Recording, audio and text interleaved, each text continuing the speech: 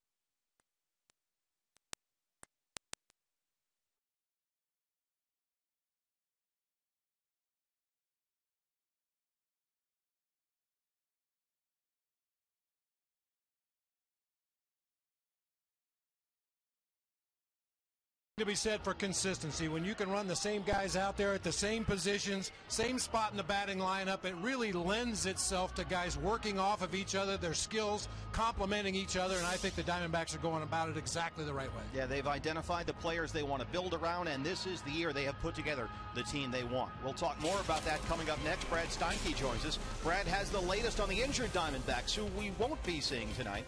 Plus a look at a pitcher we will be watching, Patrick Corbin. Has he won a spot on the opening day roster? That's next.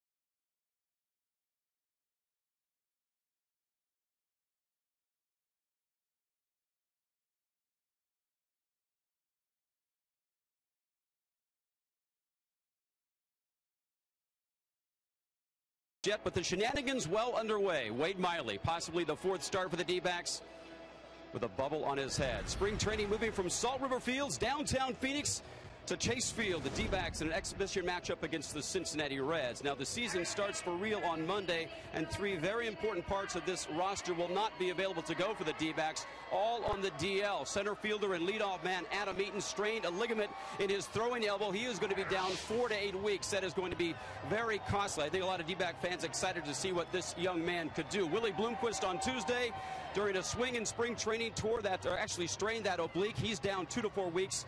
And a newly acquired Cody Ross has a bad calf. He's been injured by that all spring training long. Earlier today, Kurt Gibson is telling us that he'll be on the DL most likely to start the season. But it's Parra, Pollock, and Pennington filling in for those guys. We'll see how they can do. Tonight's starter, a guy who has a great deal at stake, Patrick Corbin, the left-hander warming up down to the bullpen. He wants to lock down that fifth and final spot in the D-backs rotation. A very good spring so far. Last year, decent numbers. Early spring training, an ERA of 3.66. Kurt Gibson saying earlier in the spring training, Corbin was rushing things just a little bit because he's so competitive, got down on himself, but ever since then he is being very, very good. And the D-backs hoping that that young man can be the fifth starter. Most likely that decision will come on Sunday. But stay with us. It is exhibition baseball here at Chase Field. The D-backs and the Reds on Fox Sports Arizona. We come back. The guys who'll have the call, Steve Berthume and BB, Bob Brenly. Stay with us. It is Home Sweet Home.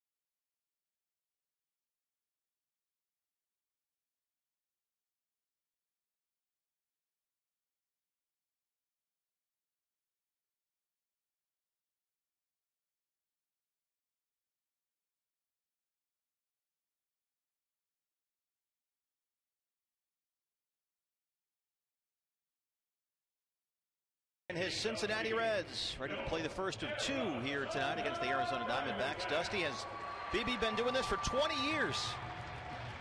And doing it very well. As a matter of fact, Dusty, one of the great managers in the game, no matter where he ends up. Chicago had some great teams. San Francisco had some great teams, and he thinks he may have his best team yet here in Cincinnati this year. Yeah, they may be the runaway winners here in the NL Central. He's just won everywhere he's been, Dusty Baker. Here's his lineup tonight. And with the exception of Brandon Phillips at second base and Ryan Hannigan at catcher, you can expect that this is Cincinnati's opening day lineup. And quite a change over last year. Shin Soo-Choo going to give him a lot of on-base percentage. A guy capable of stealing some bases, hitting a few home runs, especially in that small ballpark in Cincinnati. Yeah, Shu will be the guy to watch in this lineup. He's over from Cleveland with 1 year left on his deal. He's played right field. This year, though, he's going to be their leadoff man and play center. So it's going to be interesting to see how that works out in Cincinnati. On the mound tonight for the Diamondbacks, 23-year-old Patrick Corbin. Even though this is considered a spring training game, when you step on the bump in the stadium, it's a whole different story. It'll be interesting to see how Patrick reacts tonight. You see the numbers from last season for left-hander Patrick Corbin. A guy that features a couple of different fastballs, a two-seam sinker and a four-seamer that he'll use up in the zone. A real good curveball, real good straight changeup. Those are the numbers on Patrick from last year. He's 3-0 this year in, 6 appearances, 4 starts. Defensively behind Patrick Corbin for Kirk Gibson's Arizona Diamondbacks. It looks as such, and maybe it looks like this is basically the opening day lineup. Yeah, you have to think so. Not the opening day lineup that Kirk Gibson envisioned, but we mentioned those late injuries in spring training, and A.J. Pollock's going to get an opportunity in center field, we assume. Cliff Pennington getting the nod at shortstop here tonight. The rest of the guys you're going to see a lot of this summer. Umpires here tonight at Chase Field. Wow, the panels are open, the roof is wide open. It is absolutely gorgeous. I just heard somebody say play ball. There Sounds like a good idea. Hal Gibson has home plate tonight. We're told it's Blake Davis, Adam Hamari, and Brad Myers on the bases, although you, in doing some pregame scouting, as you tend to do, discover there may be a discrepancy here. Well, I ran into Paul Schneider, a longtime Major League umpire, and I said, what are you doing here? He says, I'm working. But he wasn't listed on the umpires for tonight's game, so we'll keep an eye on it. It's worked so well all spring, why stop now? Set for baseball here on a perfect night at Chase Field, the Arizona Diamondbacks and the Cincinnati Reds. First pitch from Patrick Corbin is a strike. No surprise that you coming off the bench. I mentioned a high on-base percentage guy, but Dusty Baker teams are known for their aggressive at-bats. They love to attack that first pitch in the sequence. Chu fouls one down the left-hand side. You saw the numbers last year. 283, 16 homers, 67 RBIs in 155 games with Cleveland. He's had a very good spring. 366 as he steps in here. 15 for 41, 2 homers and 3 driven in. Patrick Corbin ahead here, 0-2. There's a looper to left field. Jason Kubel will watch it. Roll foul. Yeah, Chu, as I mentioned, with the on-base percentage, a career .381 on-base percentage. He's had 3 seasons in the majors of over 20 stolen bases. And I mentioned a Great American Ballpark in Cincinnati, very cozy ballpark, let's put it that way. He should hit 20 to 25 home runs easily. Yeah, that is a hitter's dream, Great American Ballpark. Nice block in the dirt there by Miguel Montero. Shin-Soo Choo has always been a somewhat underrated player. In fact, he is the only player in Indians history to hit 300 with 20 homers and 20 steals in back-to-back seasons. Did that in 2009 and 2010.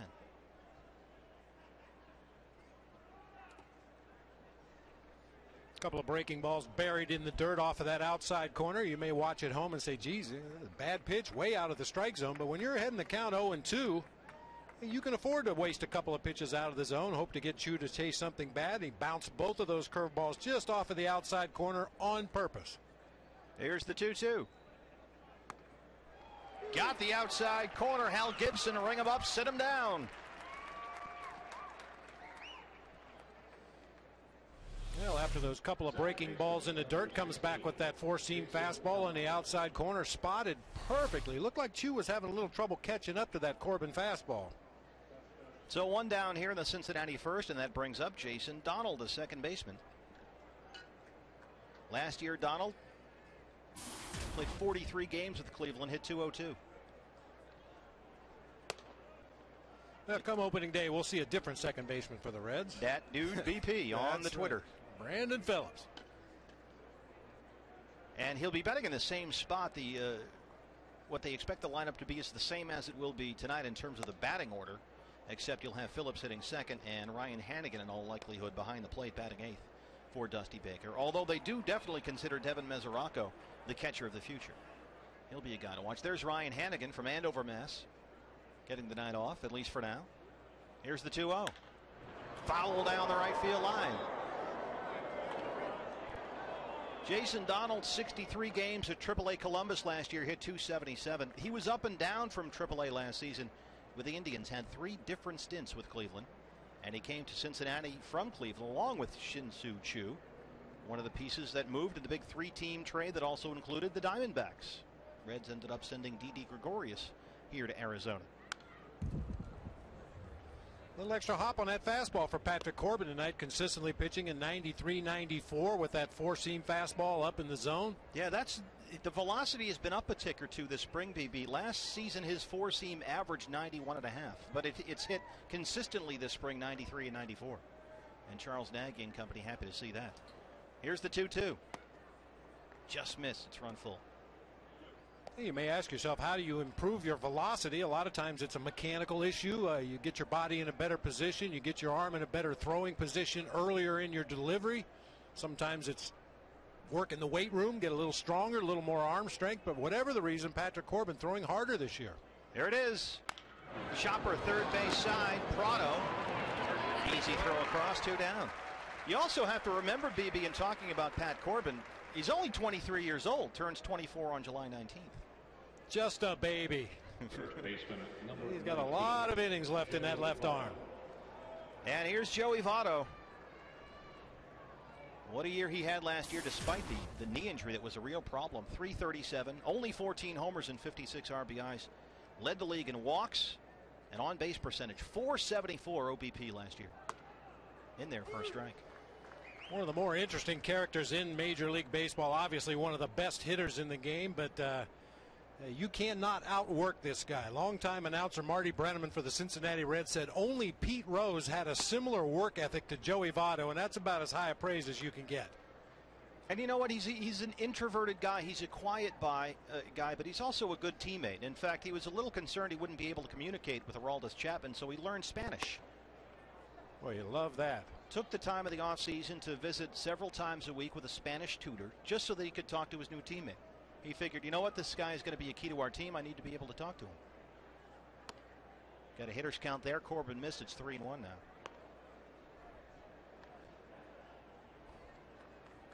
There's Martin Prado at third. We'll see a little bit of him in the outfield, we anticipate, over the course of the early portion of the season with Adam Eaton out. Corbin walks Votto, and that's what Joey Votto does. He gets on base. 474 last year. That was a Reds record. So a walk and a strikeout here in the first for Patrick Corbin. And with 2 outs, it's Ryan Ludwig. You know, Paul Goldschmidt is got his ears wide open down there at first base. We talk about Goldie all the time and how he wants to learn, how much he wants to get better. And the guy standing right next to him, a good guy to learn from. Yeah, Joey Votto is almost on a Ted Williams level in terms of studying the science of hitting. I mean, he really looks at it from an analytical point of view. Votto holding. Ludwig check swing at the ball. Ludwig last year 275, 26 homers, 80 RBIs, a very productive year, but one that started out with Dusty Baker saying simply, you know what, left field's up for grabs. It's Ludwig or Chris Heisey, and in fact that's what Baker said. I put it up for grabs. Ludwig got hot there and we got hot. He really did have a good year. In fact, Dusty says it's Ludwig who makes his lineup go. He's the most important right-handed piece between Joey Votto and Jay Bruce in this order. Not only that, he plays a real good defensive outfield. I thought he was one of the better right fielders in the game when he was on the other side of the outfield, but playing left for the Reds and doing a fine job out there as well.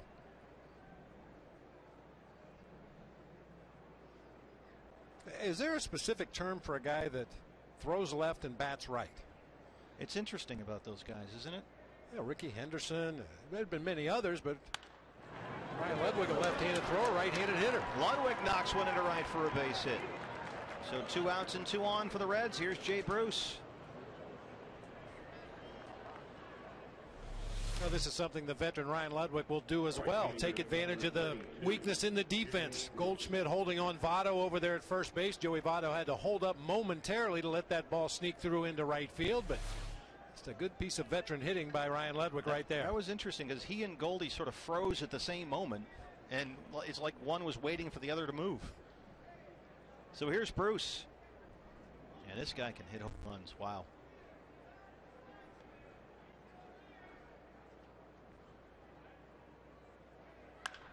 There's a drive to left, right on cue. Jay Bruce, Kubel at the track, and he has it. And that's the inning. But the Reds get a hit. They leave 2. We'll go bottom first here at Chase Field. Reds and Diamondbacks scoreless.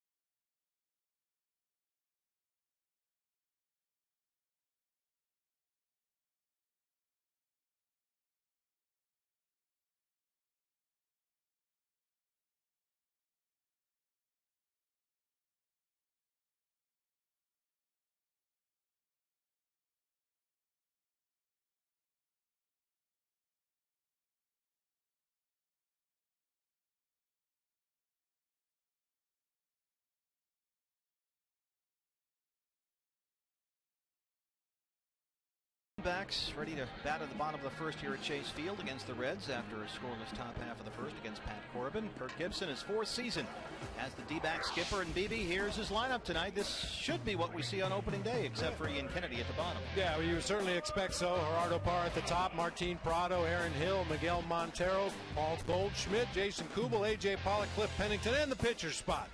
Looks pretty good to me. Tonight they'll face Bronson Arroyo. Last year, 12-10, a 3.74 ERA in 32 starts, 202 innings, gave up 209 hits and 129 strikeouts. This guy is the very definition of a workhorse. Oh, he just takes the ball every time it's his turn. He's out there giving Dusty innings, keeping his team in ball games. I normally tell you what a pitcher throws. It's a little easier with Arroyo to tell you what he doesn't throw. He doesn't throw a knuckleball, but everything else is game. And he doesn't throw anything in the 90s. Other than that, he may throw the rosin bag up there. He'll change arm angles. He'll drop down to sidearm on occasion. Very distinctive leg kick before delivering that ball to home plate. He's one of a kind. Little 73-mile-an-hour floater in there to Gerardo Parra. There's the rosin bag. Doesn't have stitches on it, so Parra swing and a miss there. Yeah, it's very funny, the leg kick on Bronson Arroyo. It's almost parallel to the ground at one point. That front leg, almost like a stork. He's a long-legged guy. He's a big guy, 6'3". There's his numbers last year. So watch the leg kick here, and it's just even. Look at that.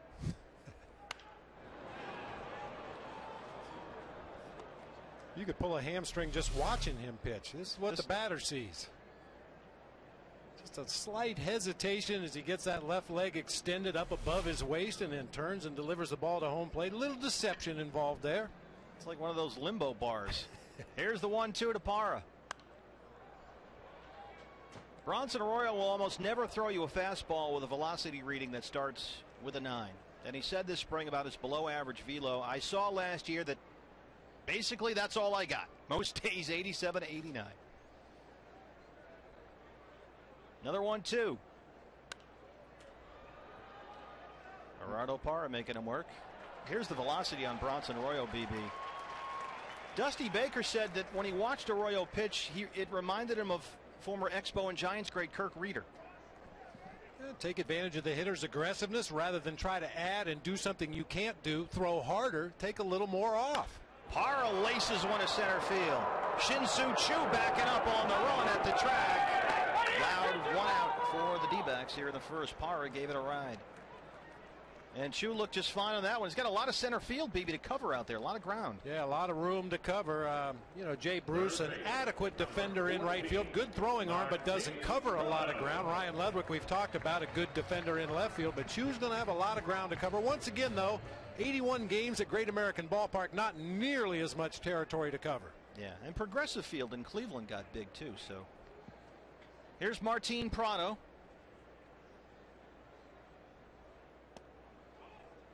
Martin last year in Atlanta, 301. 10 homers, 70 RBIs. On base about 36% of the time. Chopper third base side. Todd Frazier is there and on the grass. Lob throw, 2 down. Todd Frazier, former Little League World Series hero from Toms River, New Jersey. Hey, every time a Diamondbacks player hits a home run this season, Fulton Homes will donate $150 to the Central Arizona Mountain Rescue Association. That's $150 from Fulton Homes for every D-back home run. Here's Aaron Hill. Speaking of home runs, what a season he had last year and what a spring he's having. Aaron Hill last year, 302. What didn't he do? 302, 26 homers, 85 RBI. And Aaron having a great spring, stepping in here at 404. 19 for 47, a homer, and 13 RBI in 18 games. Slow breaking ball is in there. Aaron's got an on-base percentage this spring of .434. He's slugging .596 here in spring training.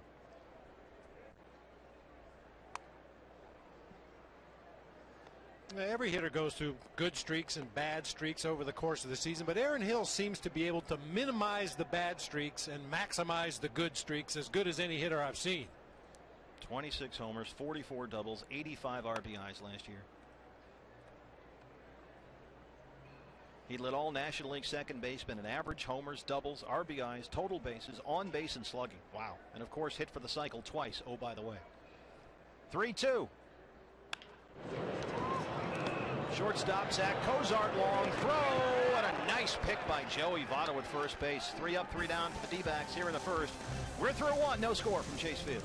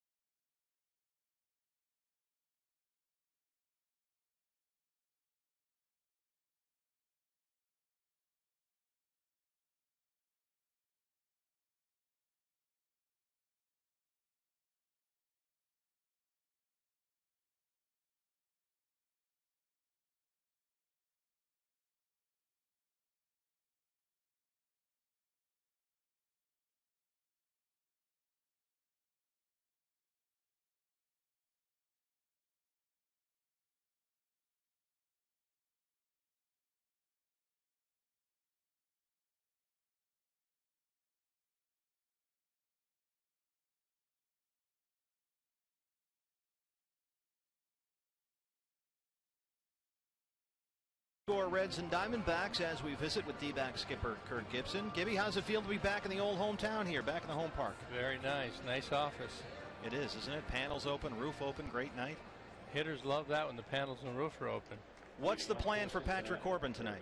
Probably at least 5 innings. We'll see how many pitches he's got through there, but he'll have an extra day if he starts the next time, so might extend him a little bit. We'll just see how he gets there.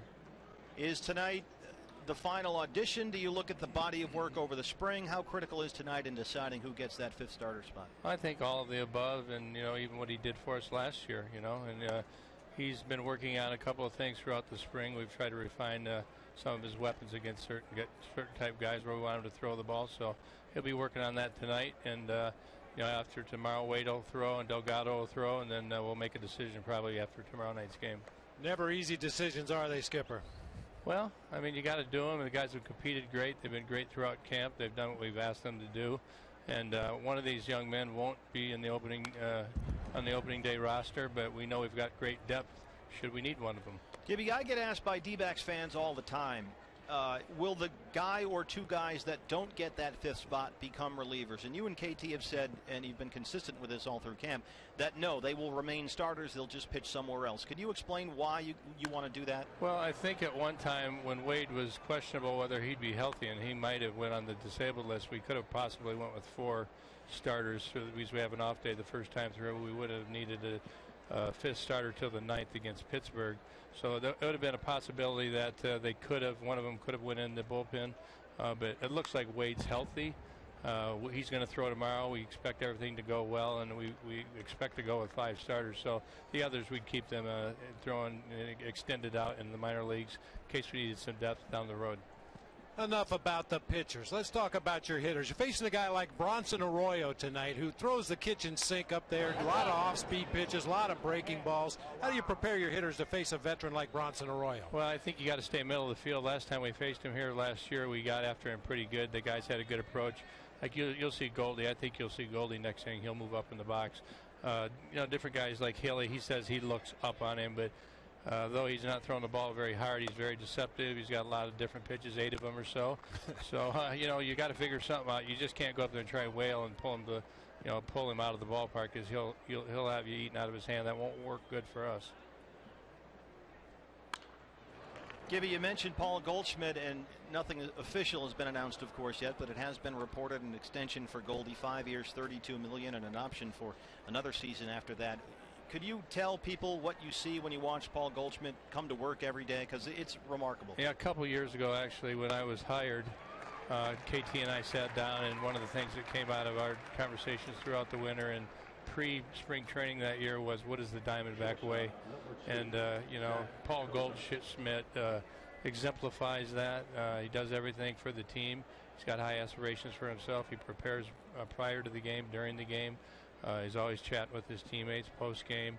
And he just does great work and never gives in, and is well respected by his teammates, and just the kind of guy, if you were going to give a guy an extension, he would be the kind of person you'd do that to. Hey, Gibby, is it a big deal to play a couple of night games here at the end of spring training so you can get used to what you're going to be doing most of the time during the regular season? You know, the first time we played a night game was against the Mexico WBC team. Thought the guys had trouble with the lights, to be honest with you. It was the first time. We've played a couple of them since then, but now here we're in Chase Field, different backdrop. You know, the guys love the batter's eye here, so yeah, I do like it. Tomorrow we'll have a quick turnaround. We'll have a day game, and, you know, that's something to get used to as well. But we've prepared, I think, pretty well for the tough season that we're going through. Was that ball inside, or was it right there? Let's take a look. Mitch, can we get a replay for Gibby? I know he's been right there off the corner. I mean, we've kind of found throughout the spring training that the minor league guys, the guys haven't been up here a lot. They're a little tighter. So now we're going to take a look right now. Let's see. Here's the pitch from Patrick Corbin. Give me a report. That's a just missed inside. Might have slid in there just a little bit. Just inside. I know BB was back there. He'd be politicking right now, wouldn't you, BB? So that's be doing something. Yeah, that's a strike. Gibby, you explain for folks watching what the process is for you and your staff on this final weekend and it's not just about Patrick Corbin, it's about the whole 25-man roster and where everyone else goes. What's the process on this final weekend in terms of roster spots and deciding who goes where? Yeah, we'll just kind of give everybody their last opportunity, so to say, and then we'll have meetings on a daily basis. A lot of what goes in this weekend is really preparing for our opener against the Cardinals, our advance reports. We've put a lot of work in those today. What we're going to present to the players. We'll have a pregame meeting on Monday with the players. We do you know, every series that we start and try and tailor it so you give them good information quick. Don't want to bore them. Don't want them to lose their attention span, and you know, kind of, you know, prep them to know what they're going to be up against and take that information and then execute it within the game. We've kind of done that really lately in spring training. Kind of challenge them to do different things and see if they would execute the game plan. Gibby, any injury news? So many guys walking wounded. Adam Eaton and Willie Bloomquist and Cody Ross. Any injury updates on those guys? Well, Cody's going to start on the disabled list. We've had him hitting over the minor league side, no running. He took BP today. He jogged yesterday, did a pretty good job. He'll jog again tomorrow. We want to make sure when we bring him back that he, you know, he's back for good. We don't want him to come back too early and then get injured and go back on the disabled list. Kurt Gibson, Gibby, thanks. We'll see you on opening day. Thanks for having me, guys.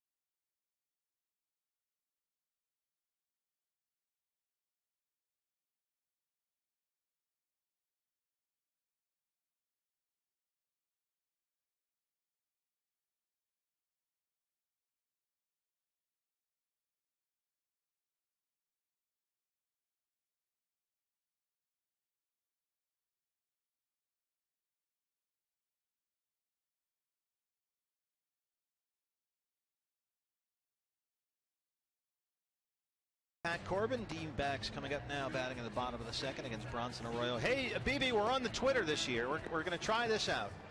And it's our Twitter poll question. We'll do this once every night. And tonight's question is, what is your favorite thing about opening day? So what you do is you do your hashtag there, pick one of the four, and tweet your vote to @FoxSportsAZ. So it's baseball is back. That's always good. The pregame ceremony with the flyovers and the anthem and the intros and the whole thing.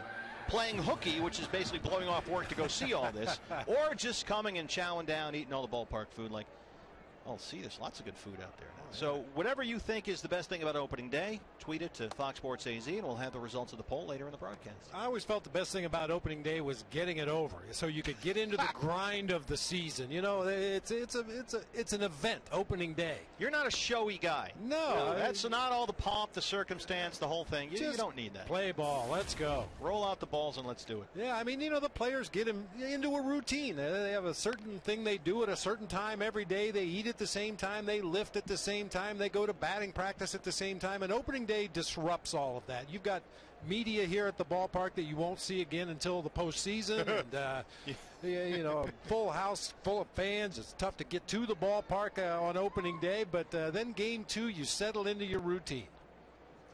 Is there anything that you like about opening day? Well, I like the fact that it is opening day and there's 161 more to go after we get that first one out of the way. Relax, kid. After this, we got 161 more of these. Luke Pennington and Daniel Hudson looking on. Huddy, by the way, there's been good news on him this spring. Threw off a mound for the first time this week, and he's progressed very well coming off Tommy John. Still hopes to be back in midseason. Yeah, we talked about the depth with, you know, whichever guys lose out on the fifth man in the rotation job, having some depth at the AAA level, and at some point Daniel Hudson will be back, lending even more depth to a good rotation. If you add Huddy back into the mix, and then you consider the young guys with Skaggs and Corbin and Delgado and on down the line, and don't forget Archie Bradley, who's a bit further behind. Wow, it's a pretty impressive collection. And one thing we've learned over the years of watching Major League Baseball, you can never have too many. You're going to need them all. Yep. 2-2 to Miguel Montero. Miggy last year, 286, 15 homers, and 88 RBIs. And we talked earlier in our pregame about how the Diamondbacks have identified the core group that is going to be the offensive unit here, and they have locked them all up long term. This is a group that will be together now, just the offensive guys now, for the next 3, 4, 5 years. Miggy launches one to center, and it drops in for a base hit. Miguel Montero. That's his 11th hit of the spring, now 11 for 38. Well, we were talking about opening day here. It's Monday, April 1st at Chase Field. The D-backs take on the St. Louis Cardinals at 7:10. Be sure to come early and enjoy the opening day street festival just outside Chase Field. It includes music, food trucks, more pregame entertainment. Opening day tickets still available.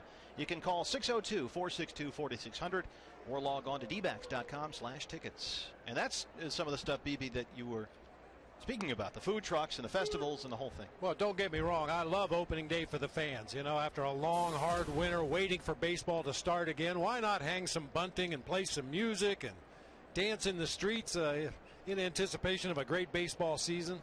Bunting. Yeah. That should have been one of the hashtag options. Hashtag bunting. Here's Goldie. Center field. He's going to hang up there. Drifts over toward right field now. There's Jay Bruce, one down. Montero scampers back to first base. I would assume that the Twitter generation isn't big on bunting. You know. Well, the problem is when you put bunting on Twitter, people go crazy because it's supposed to be fundamentally unsound in terms of the whole Moneyball thing. They don't actually mean that you're talking about the red, white, and blue stuff. Oh, okay. Yeah. Bunting? What? I mean, when Joe Torre was bunting in the World Baseball Classic, Twitter was exploding. Here's Jason Kubel.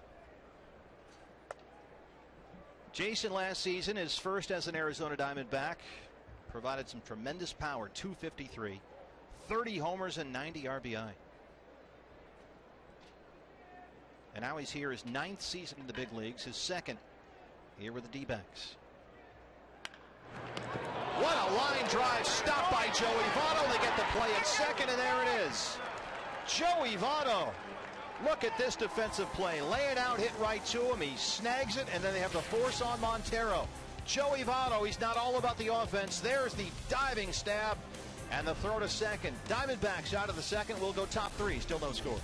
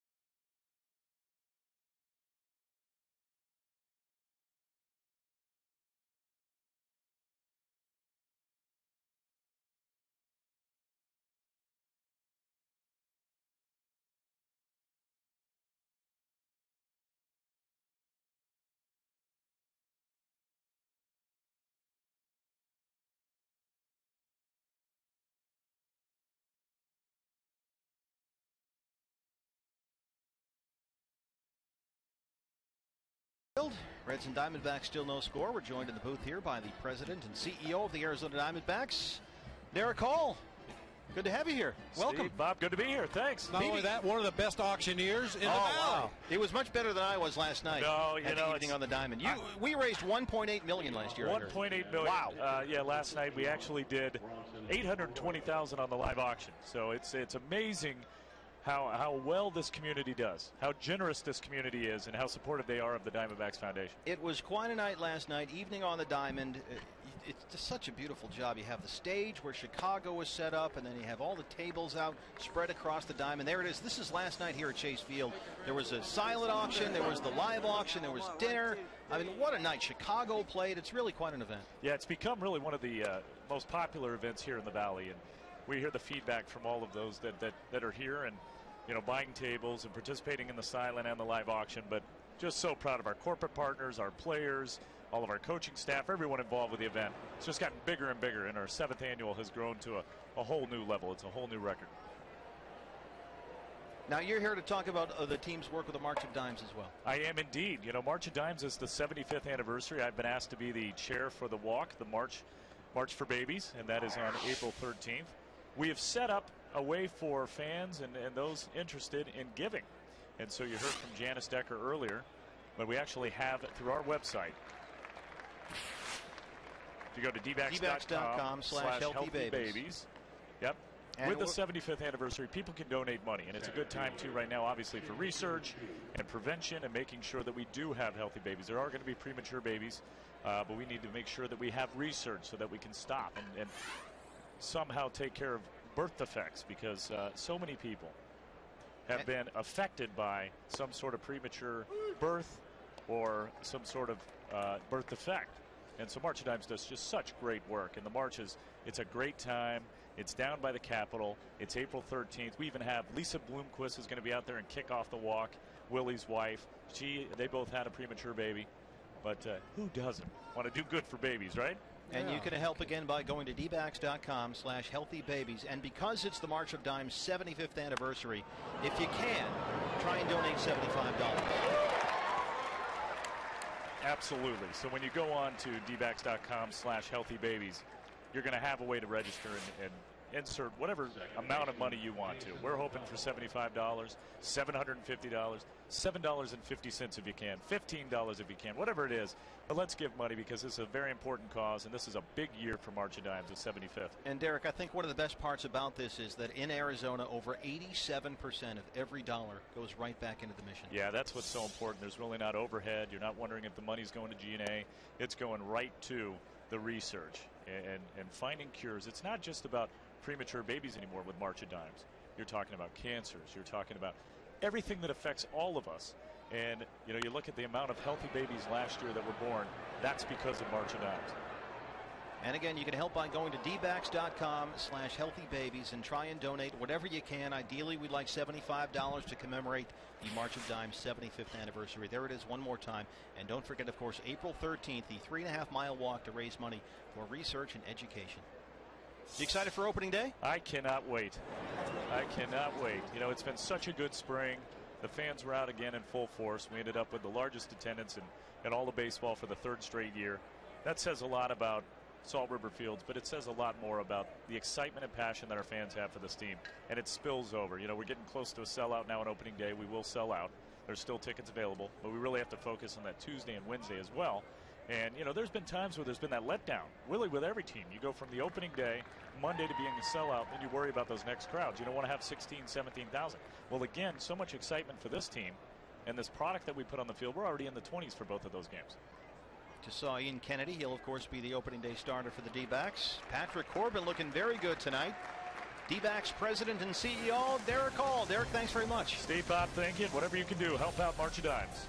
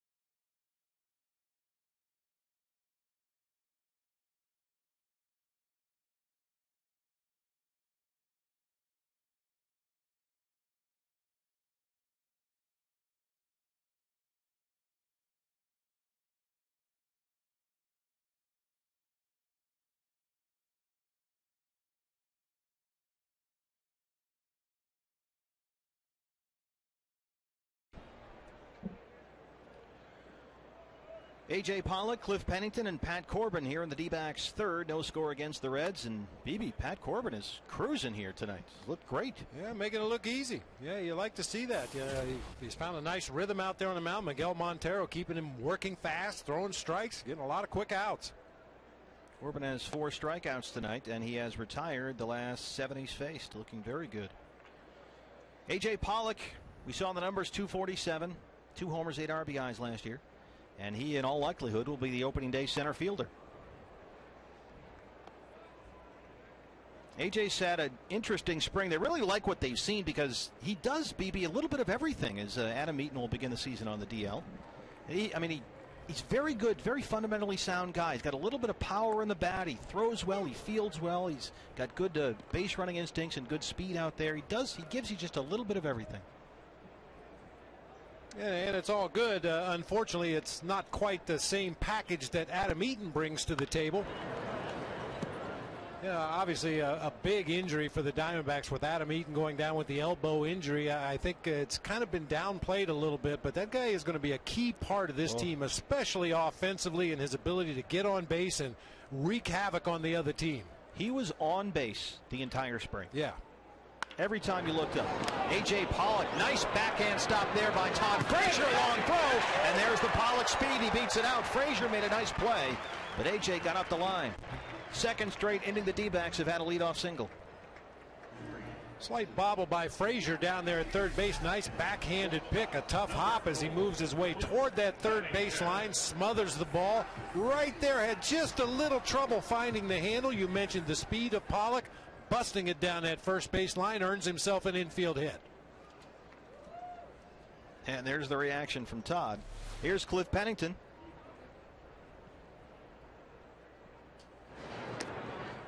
Base hit for A.J. Pollock. Second of the game for the D-backs. Pennington last year hit .215. 6 homers, 28 RBIs in Oakland. 28 years old. This is his 6th big league season and his first professional season outside the A's organization. I'll tell you, Bert, for a guy that has such an exaggerated leg kick out of the windup, he can unload the ball very quickly out of the stretch. He will occasionally show you the high leg kick out of the stretch, but more often than not, especially with a potential base stealer on, you'll see a very abbreviated move to home plate with that left leg, just picks his foot up and strides toward his catcher. Sort of the Arroyo version of the slide step? Yeah. Watch that front leg. There it is. Just a little kick.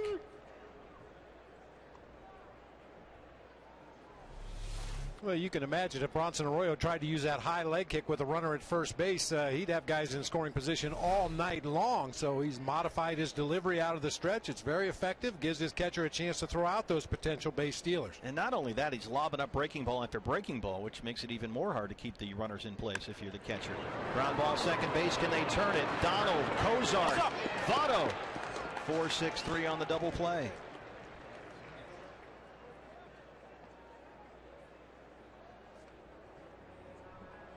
They've just changed the scoring now, BB. They have now ruled that an error on Todd Frazier. It was up there originally as a hit. They have now changed it, so Pollock had reached on an error by Todd Frazier. Well, as much as I'd like to see A.J. get a base hit, I think that's probably the right call. Frazier got to the ball in good shape, just mishandled it. Corbin skies one to shallow center. Chu coming in. And there it is. So it ends up being 3 up, 3 down. The Reds turn a double play behind Bronson Arroyo. We'll go top 4. Still no score.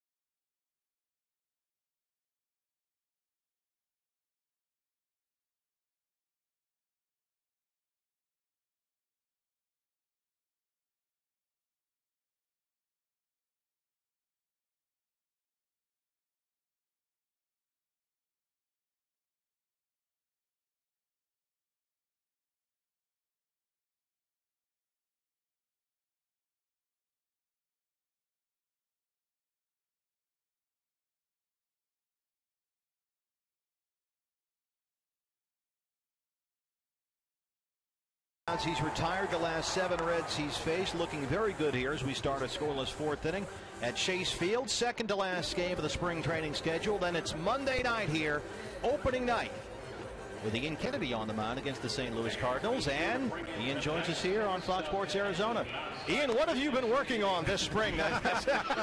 I know I cheated. I know it's the curveball. Yes, and that's been a work in progress. So sort of give us a scouting report now on the Ian Kennedy curveball. Well, I just wanted to get it's nothing new to it. It's just more of getting the feel for it earlier this spring, and I haven't done it. It's not like something different in the past, but I know last year I didn't have that feel for it early on in spring, and at the end, I guess at the end of spring and early in the season. So that was one thing I wanted to do, and get my hands on and start getting that over for strikes early on. Yeah, I looked at the numbers last year, and the curveball frequency, there was a big drop from 2011. Is that because you lacked a little faith in the pitch, and as you mentioned, didn't quite feel great about where you were with it? Yeah, it could be. I was asked that early on. I think Willie Bloomquist asked me, and I actually said, I'll look it up, and I thought it was the same, but it might have. But you're right. When you don't have the feel for it, you don't throw it as much. And any other pitch you throw, you're not going to have that feel for it, and you're not going to throw it as much. And you pitchers are a very tight fraternity. How often do you guys critique each other's mechanics, or the grip on your curveball, or the grip on your changeup? Do you guys kind of work together to try to refine your pitches? We do it quite a bit. So much for mechanics and everything. When somebody's off, you kind of tell them. You see them so many times. Either Nags will say the same thing. We see a lot of different things, so I'll bring it up to him and first, and then I'll run it by Trevor or run it by Wade. And I didn't have to do it too many times with Wade last year because he was throwing pretty well last year. And but for overall pitches, I'll ask, like McCarthy, I asked how he threw his cutter. I know he has a good one, and there's some things like that. Well, and take it a step further, Joey Votto just flied out to left field. You got the veteran Ryan Ludwig here at the plate. If one of you guys has had great success against, let's say, Joey Votto, do the other guys pick your brain and try to figure out how have you been getting him out? Yeah, sometimes. If you haven't figured somebody out and you're like, okay, how do you get this guy out? And strike. And if you have somebody that owns you, or you own somebody else, and they'll ask you the same thing. And like Trevor will ask me, he's like, what do you do to this guy? And I say, I don't know, I throw a fastball up. He's like, my ball sinks. It doesn't, I don't throw a high fastball. And there's some things you can't do. I can't throw a sinker like Trevor does. What's it mean to be the opening day guy again? I don't take it for granted. When I was told, I still had the same smile on my face as I did the first time. And it's special because not many people get to do that in their career, if ever. And I know that this is my 3rd time. I get on Monday night, do it again. It's special, especially you do it at your own park. It's a little different than opening up on the road. Ludwig, that's why he was so dangerous last year. Lines a double to left center. What's it like to pitch in this ballpark, Ian? Because since we've been here tonight, and we have a scoreless game here, but the ball's been in the air all night long. Yeah, you'll notice with the roof open and the fence open, sometimes the ball will travel out to left center. You can feel it draft when you're on the field. It's not too bad, but I don't really notice. It's way better than throwing at Salt River. You give up a fly ball and the ball goes out.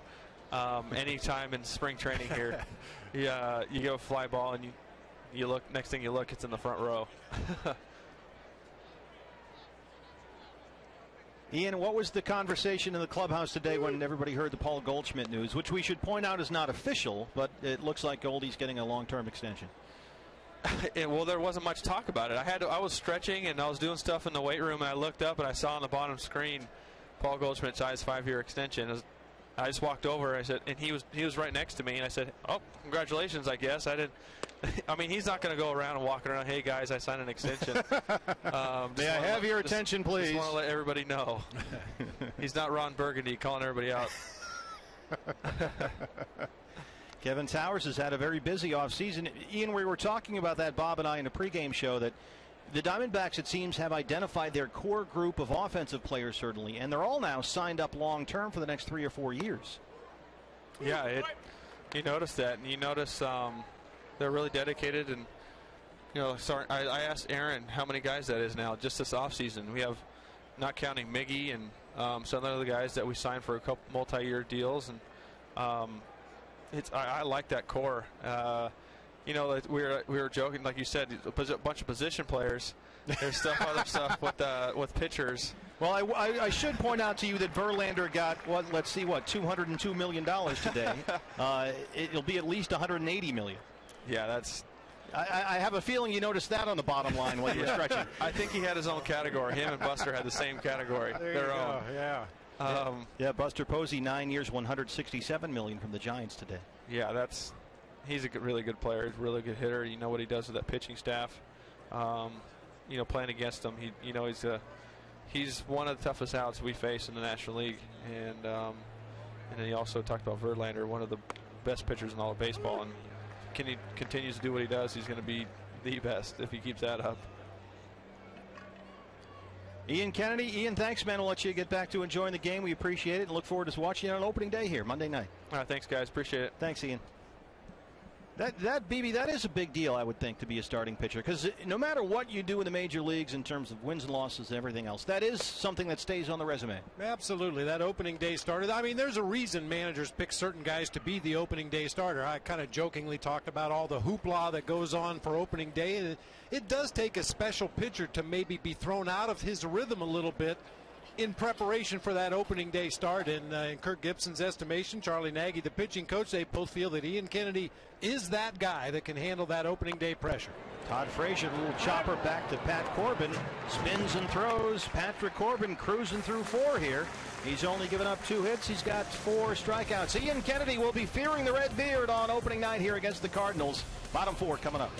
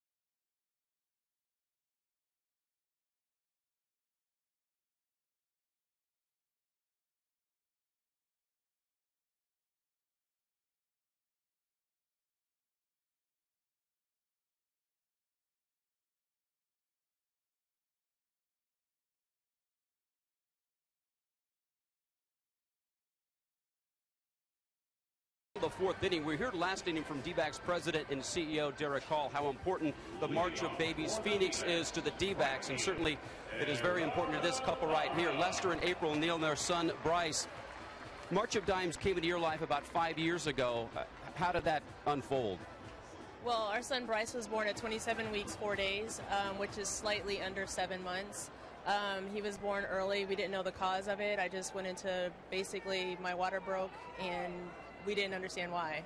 1 minute, I was happily pregnant and not having any issues, and then next thing you know, I was being air-evac from Chandler Regional to St. Joe's Hospital. So it kind of happened pretty quickly. And how did March of Dimes step up and help you get through what was obviously a very trying time? The March of Dimes provided, starting with the helicopter ride from the hospital, that's part of that partly helps us in order to help save your child's life, because every second at that point in time could mean life or death. So them air evacuating, me from Chandler Regional, basically getting me to the NICU, getting me to the proper care that I needed. Also, once Bryce was born, he was born Christmas Eve at 11:56 p.m. an emergency C-section, and then once you do that, you go, basically they whisk your baby into the NICU, and then that's when the March of Dimes helps fund like any of the testing, anything that we need at that point in time to help save our child. And Lester, let me ask you, this was your first son, and when you find out that he's born that much prematurely, what goes through your mind? Well, first of all, he's not my first son. He is the youngest. It's a tremendous amount. A lot of people do not know about the emotional with having your wife on a deathbed, basically, and having your son being born, and he's fighting for his life as well. So it's a tremendous amount of this emotional drain on you, but you have to be strong for your wife, and you got to be just dealing with the pain within in regards to what's going on with your son. Bryce, let me ask you, how are you enjoying the baseball game so far? But the baseball game is my favorite one, but they are the best. And let me also ask you, coming up on April 13th, the March of Babies Phoenix, how can people get involved? Obviously, dbacks.com, Healthy Babies, you're going to be down there as well. Yes, they can get involved by obviously going to the DBACS website for March for Babies and donating money. But also, if you'd like to go ahead and join up for a team, you can get on the March of Dimes Arizona chapter, sign up for a team. Bring your friends, bring anyone. I mean, I know we have a huge amount of friends that are going to be coming out. My coworkers have kind of rallied behind us. And just everything, everything helps, and everything, every dollar matters, and the money stays right here in Arizona. And I have to tell this story. You played hoops at U of A. You played hoops at Arizona State. How did you make this happen? It's a long story, but it's a beautiful story, and it does have a twist. I married my stalker. So embarrassing. And by the way, he is continuing his basketball career, an assistant coach at Scottsdale Community College, so still active. One-on-one, could you take him? No, he dunks. I couldn't dunk. I couldn't do that at all. Well, Lester, April, and Bryce, thanks for your time, and again, best of luck, and thanks for giving back to March of Dimes. Steve, we'll send it back to you. Brad, thanks very much. Aaron Hill up there after Martin Prado laced a base hit into left field. Aaron Hill grounded to short his first time up. So Aaron now 19 for 48 on the spring. We heard Kirk Gibson talk earlier about facing Bronson Arroyo. Said Aaron Hill goes to the plate and looks for something up. Laying off a off-speed pitch that time down below the knees. See if he sticks with that program against Arroyo this time. He's likely to see a high fastball in the 1-2 count, maybe elevated just above the top of the strike zone. Long set of signs from Matt Williams down at third. Prado off first. That was up. I wouldn't call it a fastball, but at 74 was up there around the shoulders. Arroyo BB had a huge scare in his last spring start. That was Sunday. He was pitching against Texas and was struck right on the outside of his pitching hand by a line drive shot off the bat of the Rangers' David Murphy. Said the comebacker hit him flush on the pitching hand so hard he still had a bruise on his forearm for where the ball ricocheted off his hand. That's how hard it hit him. Yeah, we were told by the time Dusty Baker, the manager, got out to the mound, Arroyo was telling him it's broken. There's no doubt it's broken. And he still has a little swelling you see on the outside of that right hand, but hasn't hindered him from throwing any of his pitches tonight. Misses there, and it's gone full 3-2. The amazing thing was, when he woke up the next day, he was fine. I mean, there's still a little bit of a mark there, but he was throwing, said he felt great, as if he'd never even been hit, which is nothing new for him because he in his career, Bronson Arroyo, has never been on the DL. Not one time. He currently holds an active streak of 506 professional starts as a pitcher without ever missing a single one. 506 in a row. He's taken the ball. So impressive. I can't tell you how impressive that is. The strain and the torque that major league pitchers generate on their elbow and their shoulder, the damage that has to be done in the right arm of Bronson Arroyo, yet takes the ball every time it's his turn. 3-2 to Aaron Hill, skied way up third base side, and it's going to be in the seats. Yeah, Bronson Arroyo has assembled a record of remarkable durability as a major league starting pitcher. He's thrown at least 200 innings in 7 of his last 8 seasons in the big leagues. And the one year he didn't get to 200, he finished with 199. 199. 14-year career. He's 36, just turned 36 last month. 3-2 will do it again to Aaron Hill. Prado off first. center field. Now it's Jay Bruce drifting over to right. There it is. You know, we were talking about Bronson Arroyo and the high leg kick out of the windup with no runners on base, the much lower slide step. You'll see the difference here. The extension of the left leg on the left with nobody on base, and on your right out of the stretch position, barely picks that foot up off the ground, just slides it toward home plate, plants the left foot, delivers a pitch. So with 2 outs, here's Miguel Montero. Montero singled back in the second, his 11th hit of the spring, so he steps in here 11 for 38.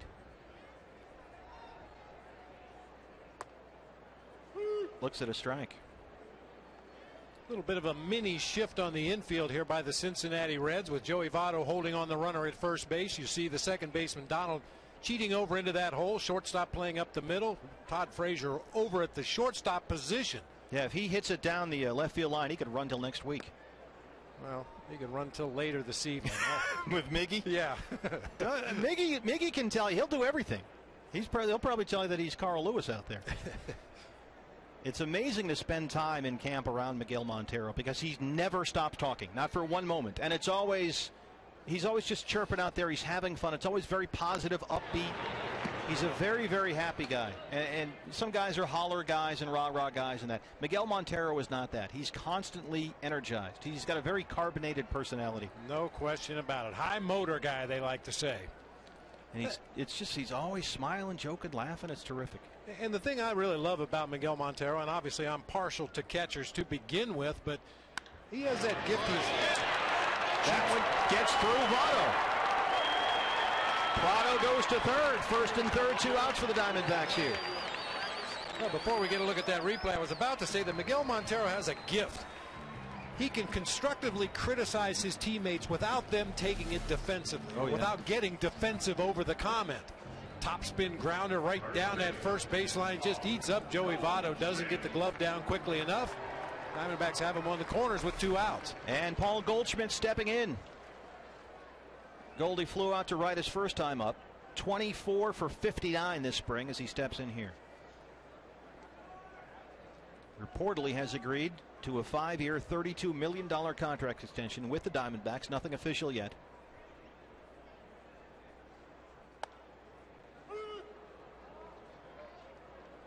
Kirk Gibson told us earlier when we spoke to him from the dugout that against basically a junk pitcher, I don't mean that in a derogatory fashion, but a guy like Arroyo who's not coming at you in the 90s, Gibby said that Goldie might move up in the box a bit. Goes down and gets one there and pops it straight up. Cozart wants it. That ends the inning. 2 hits for the D-backs. They strand 2. We're through 4. Still no score.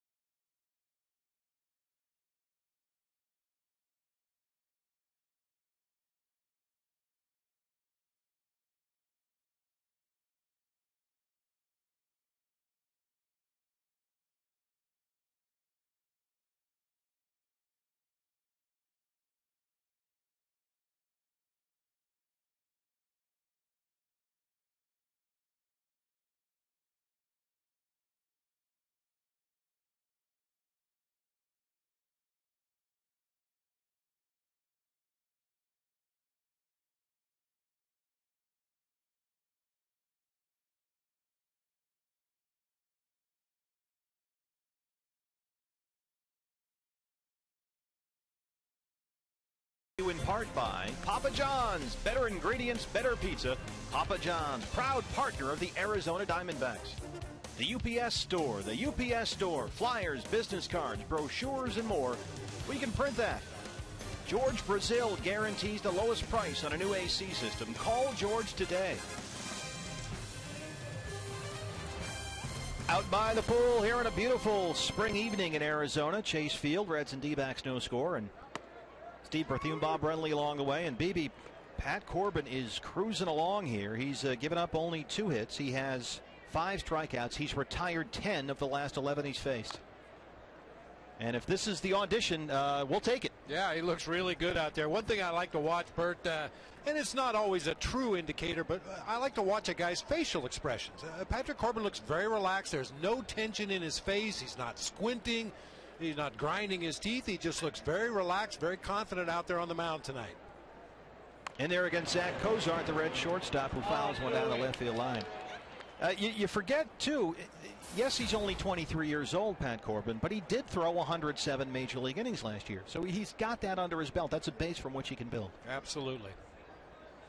And part of that experience wasn't real good, which is also very important. You have to learn how to fail at the Major League level and come back your next time out and be better. There's Charles Nagy. We'll talk to Charles coming up in the home half of the 5th here as we get ready for opening day. Get his thoughts on what he's seen tonight from Pat Corbin. You can see Charlie Nagy's very excited about what he's seen tonight from Patrick Corbin. You talk about no expression. you don't know whether he's got 4 aces or a handful of garbage. That's a game face. Yep. Former Yukon Husky. I think he's got something in his eye. Yeah. Pat Corbin 1-2 now to Zach Cozart as we start the 5th. Did he go? Yes, he did. That is the 6th strikeout for Pat Corbin here tonight.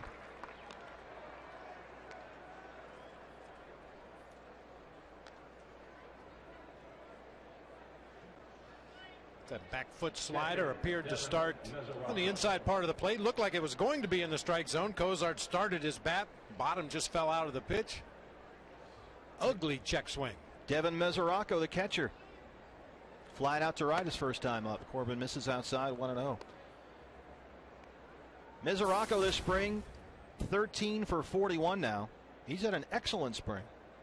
And he's going to be the backup catcher this year. Ryan Hannigan is going to start.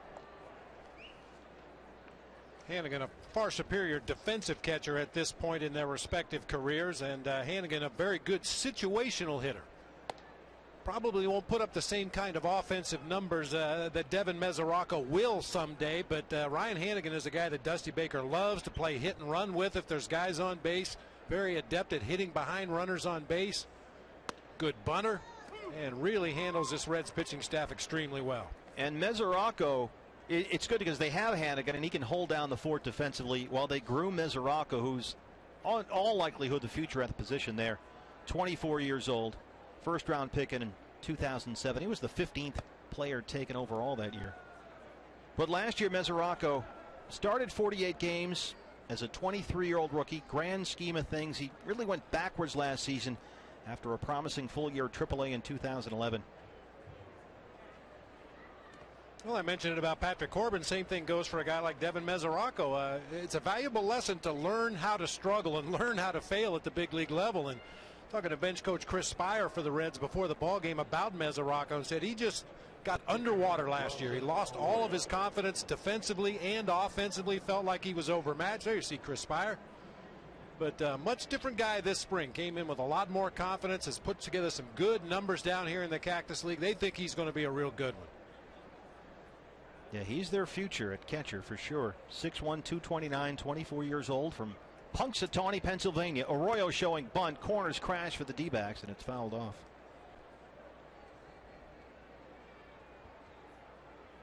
I can't see Chris Spire, BB, without seeing that great Expos uniform. I know he was a Giant, everything else, but to me, Chris Spire, that number 4, the mustache, Montreal Expos all the way. Well, I go back to the Giants days. We were teammates, so that's how I remember Chris Spire. But certainly I remember those Expos uniforms. I still think those are the best baseball uniforms of all time. The tricolor hats? Oh, they're awesome. I mean, it was a classic great look. And I don't like so much the 80s Expos ones. I go back to the early 70s, the Rusty Staub, Pepe Mangual, Coco LeBoy Expos. That's a classic look. And Chris Spire wore that uniform for a long time very well. 0-1 now. Arroyo drops it down, foul, and now he's 0-2 here. Does it drive you crazy, BB, in the dugout when you say to your guy, and you got a veteran pitcher up there, look, just drop down a bunt, and it just, for whatever reason, doesn't work out?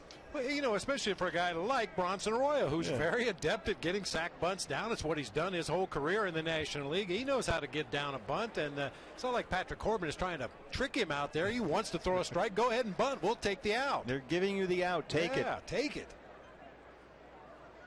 Swinging away. Fouls it over the first base dugout. There's the sign from Dusty Baker.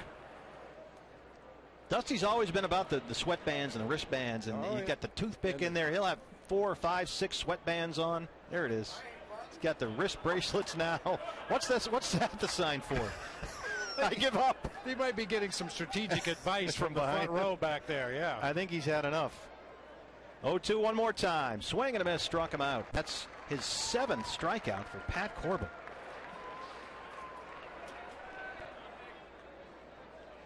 Monday, spend your day with the D-backs and Fox Sports Arizona. Coverage begins at 2 o'clock with the Cactus League Weekly, followed by the March 5th telecast of Mexico national team versus the D-backs, and then stay tuned at 6 o'clock.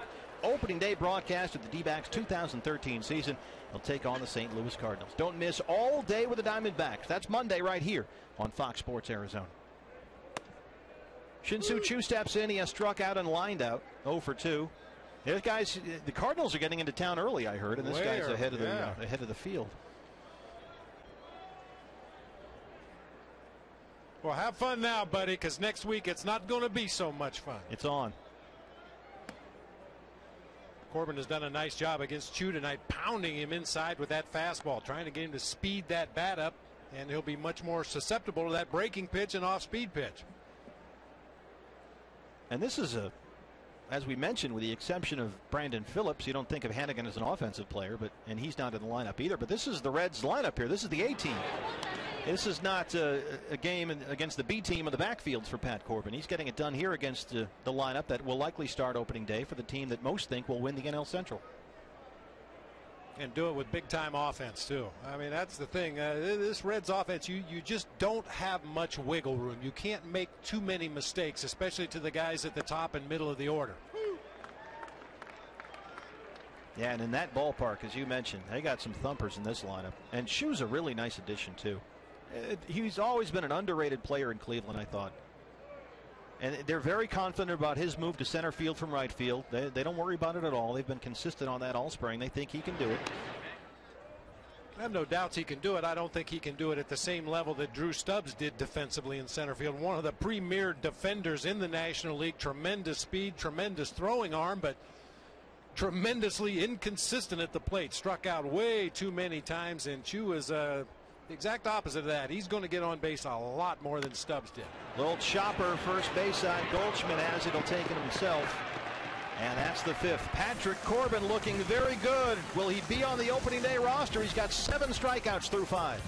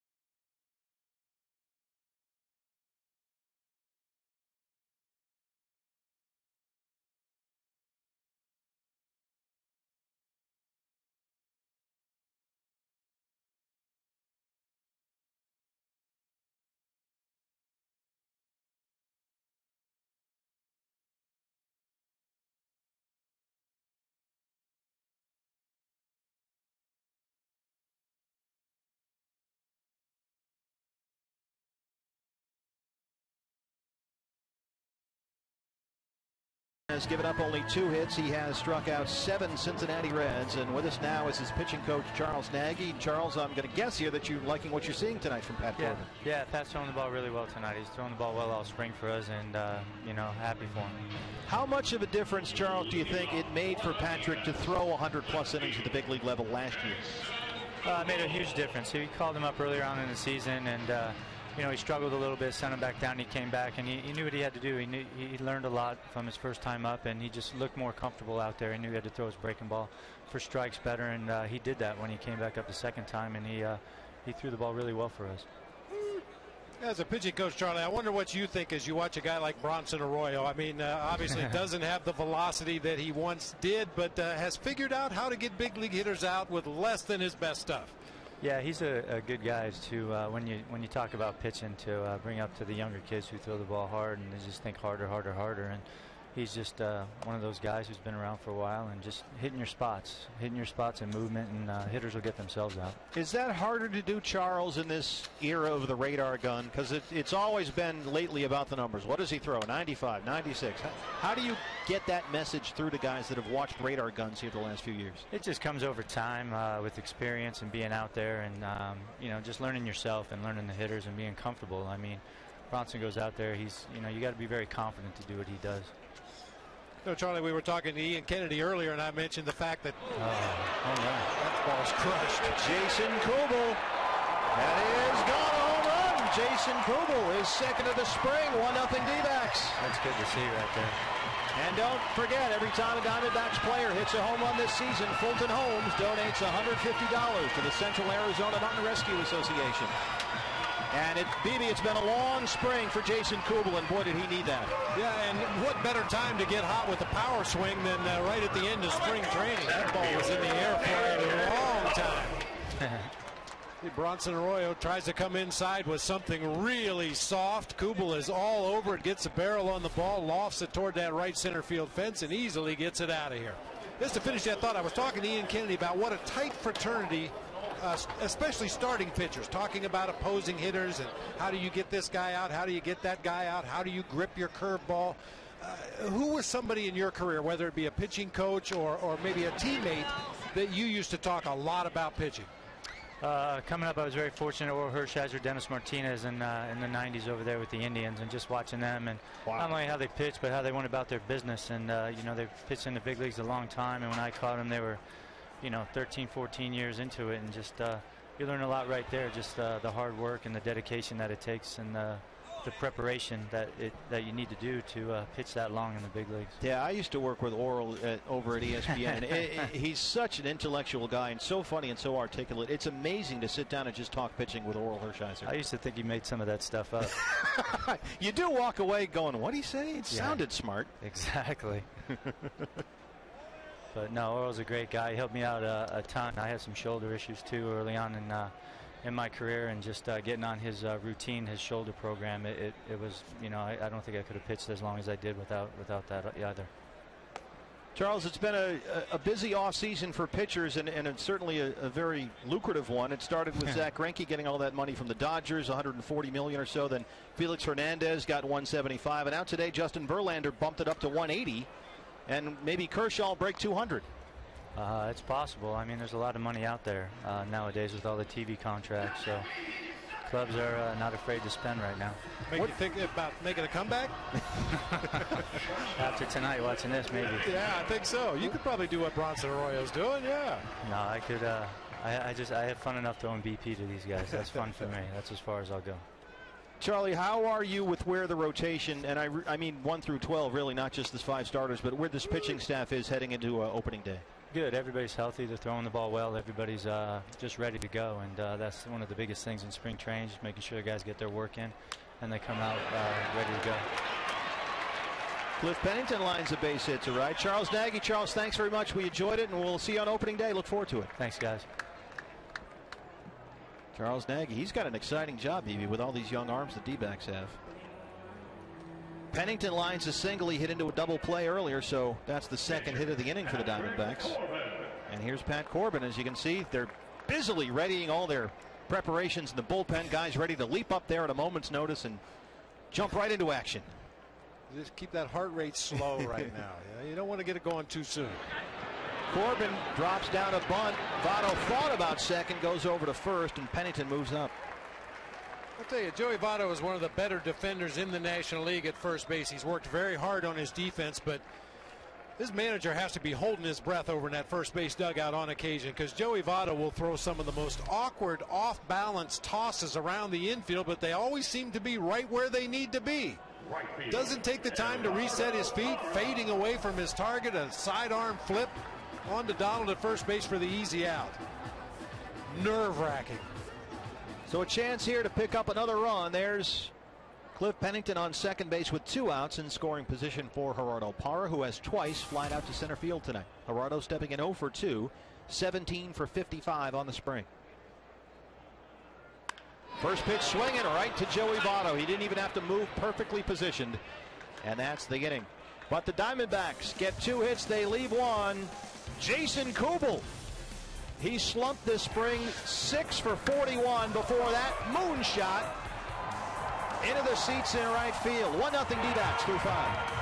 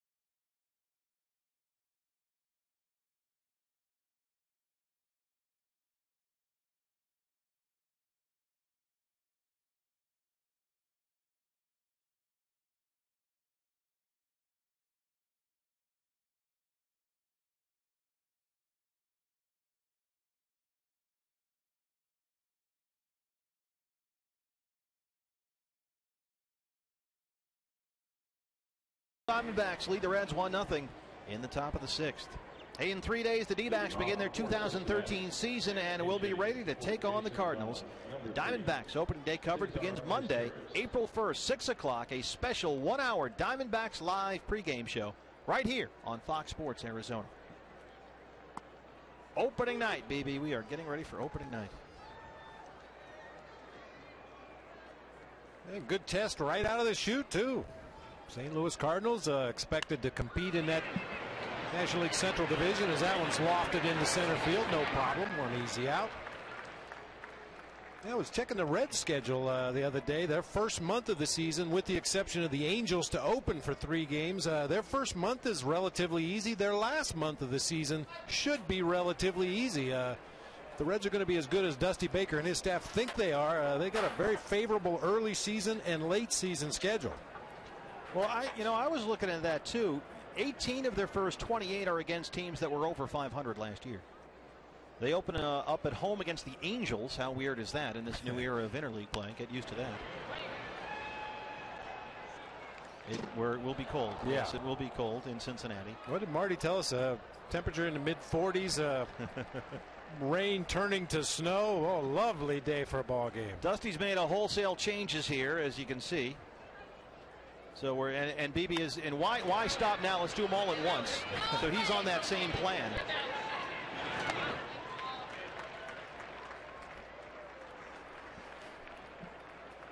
There's Dusty.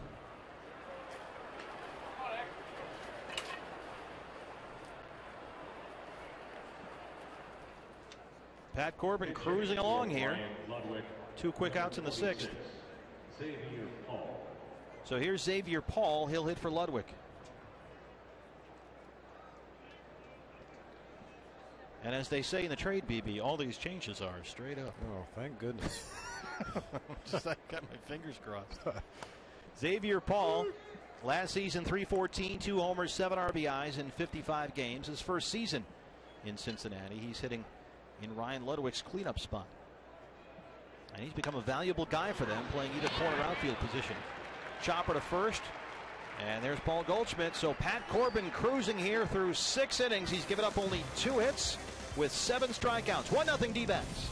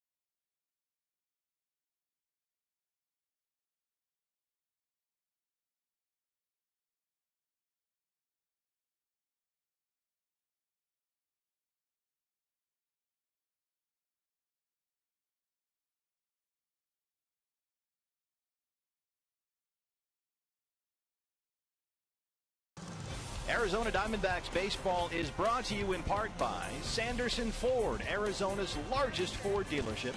Gila River, proud partner of the Arizona Diamondbacks.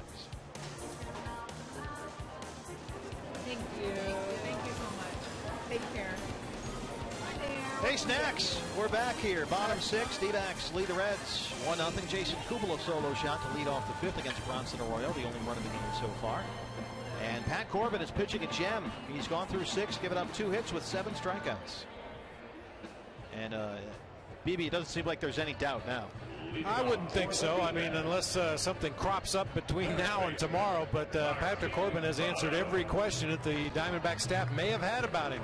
Pitched with a lot of poise tonight. Pitched off of his fastball. Used it on both sides of the plate. Mixed in just enough off-speed pitches and breaking balls to keep the Reds off balance. Really looked good tonight. Martin Prado leads off the Arizona 6th. Prado, Hill, Montero 2, 3, and 4. Martin has grounded out and singled. And we have a host of defensive changes for Dusty Baker. There's that little 66-mile-an-hour floater that just drops in. Well, that takes a lot of guts to throw a pitch like that to a major league hitter. Bronson Arroyo has never been short on guts. Guts and guile, that's what it takes sometimes. Well, then you can back it up with 86, so you've got the 20-mile-an-hour difference. And the 86 looks like 106 after you've seen that slow breaking ball. Exactly.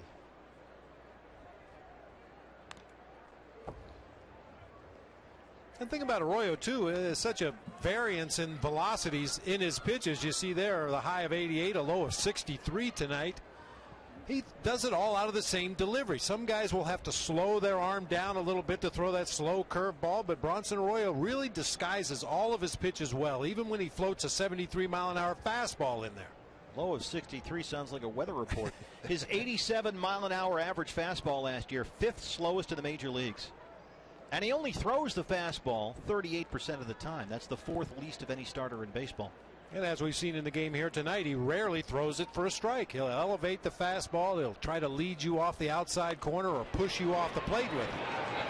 Jack Hanahan, who's come on to play third with a nice barehanded stop, and he throws him out.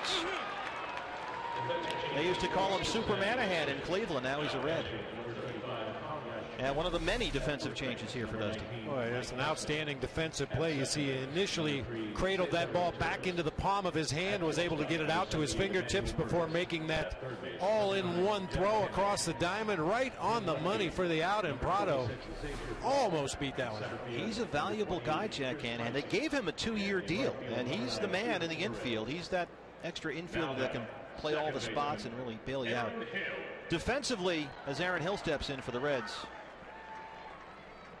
it's a whole new look out there. Mike Hessman, the former Mets great, is at first. There's Mike. Cesar Turris is the new second baseman.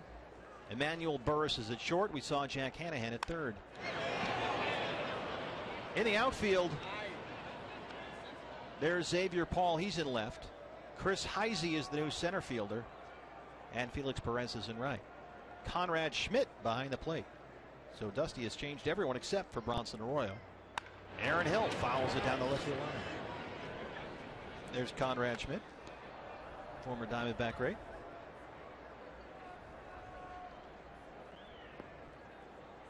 Aaron Hill is grounded out and flied out.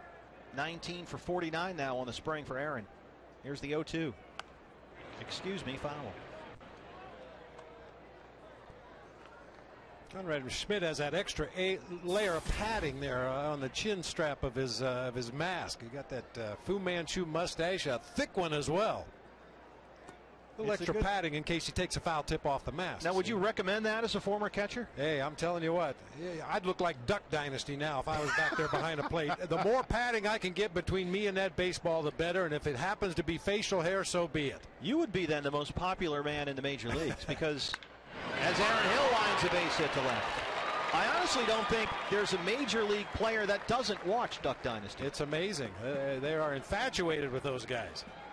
In fact, I noticed in some of the gift baskets, all D-backs wives last night put together gift baskets that were part of the silent auction for Evening on the Diamond. And no kidding around, almost everybody's gift basket included a DVD set of the entire season of Duck Dynasty.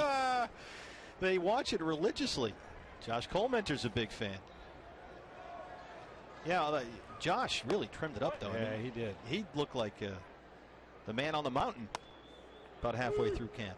But he got his beard into opening day shape. Yeah. Well, give him a month or so, and we'll be right back there with the boys calling the Ducks.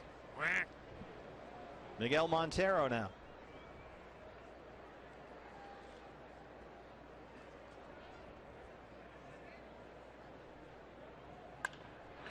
In the air to left, Xavier Paul coming in. They rule it a catch. And Aaron Hill has to hustle back to first base. Xavier Paul charging in, made a nice grab. They really like him as their guy on either corner off the bench. Did a nice job as a pinch hitter for Dusty Baker last year as well. Had a long way to go to get to that ball, playing deep for Miguel Montero, who's got good power the opposite way, but Paul with a nice sliding catch, then fired back to the infield to try to double Aaron Hill off first base. And you mentioned as a pinch hitter, BB, what a bat to have on your bench. Last year, Xavier Paul 12 for 36 as a pinch hitter. Here's Goldie.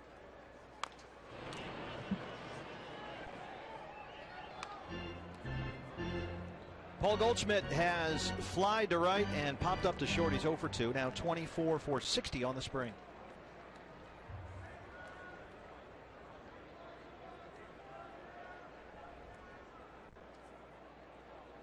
Let's go downstairs to Brad, who has more on Paul Goldschmidt. Brad. Well, thanks, guys. A lot of reports that Paul Goldschmidt about ready to ink as he drives the ball to center field for the base hit. About to ink a 5-year contract extension with the D-backs for $32 million. Nothing official just yet, but today a lot of reporters gathered around Paul as he was trying his best not to tip his hand and talk about it. But Miguel Montero walked by and said, "Oh, talking to the man with all the money," and they got a good chuckle out of that. But we hope to get that news in the next couple of days. But you know, that files under the takes one to know one. Last year, Miguel Montero got that contract extension. I think it says a lot about this franchise. Guys that work hard and epitomize what the D-backs way is all about, they're rewarded, and it looks like Goldie is going to get that reward here in the next couple of days. Yeah, last year, Miggy 5 years, $60 million. So what's he talking about money-wise? I mean, Miggy's in pretty good shape himself. Yeah, he's got the red Ferrari. I don't think Goldie has that yet. So, by the way, have you seen Miggy when he drives down the Via Ventura when he's showing up the Salt River? Yes, I have. That little back road that's kind of like a drag strip. A lot like a drag strip. Yeah, and he almost uses it as one. He likes to hear that engine whine as he pulls in to show up for work every day. That's about the only safe place you can redline that car. That's the only place that we would recommend, and often not even there, in fact. Here's Kubel, homered his last time up. Yeah, Miguel Montero drives a very flashy, he's got a very flashy ride, as the kids say. Or whip. Is it still a whip? Do they still say whip? Yeah. Nice whip. Let's take a look, BB, at Jason Kubel last inning. Hasn't been a lot of offense in this game. Both pitchers on top of their game tonight, but Jason Kubel takes advantage of a hanging off-speed pitch on the inside part of the plate. Bangs it over that 376 mark in right center field for the only score in the ball game. That's what you call a hanging nothing ball. And that's so great to see. I mean, if you had to pick one guy tonight that you would want to see do something with a home run, is Jason Kubel, because he has battled the knee off and on all spring long. It's been tough for him to get going. There was an ankle issue this week as well, but he looks good tonight, certainly. Well, and inevitably some self-doubt creeps in. You know, where did my power go? Is it my knee? Is it my ankle? Did I change my swing? Am I doing something different? Where is the power gone? But to jack one out of here in the next to the last exhibition game of the spring has to feel really good for Jason. And the only reason you were concerned about it was because of his first and second half splits last year as he fouls another one off. Kubel, first half of last season, hit 293 with 60 RBIs. After the All-Star break, hit 201 with 30 RBIs. Through the end of July, he was hitting 290, but his average dropped 47 points over his final 193 at-bats. And you were a little worried about carryover into this season. Watching him struggle a bit, knowing that he's battling the knee, battling the ankle, and the two are related, he says. It's a nerve issue. We had significant knee surgery back in 2004, and sometimes when he bangs the knee, oddly enough, he feels it in the ankle. Says the two have often been connected ever since the surgery. Yeah, the knee bone is connected to the shin bone, and the shin bone is connected to the ankle bone, so it makes sense. Thank you, doctor. And the D-backs, we know, with all the outfield injuries, with Adam Eaton and Cody Ross opening the season on the DL. We heard Kirk Gibson say earlier today that Cody will open the season on the DL. They need Jason Kubel. They need him anyway for his power bat from the left-hand side. And he's got a tremendous at-bat working here against Bronson Arroyo. This will be the 11th pitch of the at-bat. That's also a terrific sign. Well, that's something I think the Diamondbacks offense as a unit is going to do much better this year. Work some counts, run up some pitch counts on those opposing starters, get into that soft underbelly of every major league team, long relief. Martin Prado, a guy who's among the league leaders every year in pitches per plate appearance. Jason Kubel having a great at bat here. A lot of guys in this lineup that can work counts, force that pitcher to throw a lot of pitches to either get him out or get him on. Kubel to center field. It throws Heisey for a second, but he comes in and makes the catch. Diamondbacks get 2 hits. They leave 2. We're through 6. 1-0 D-backs.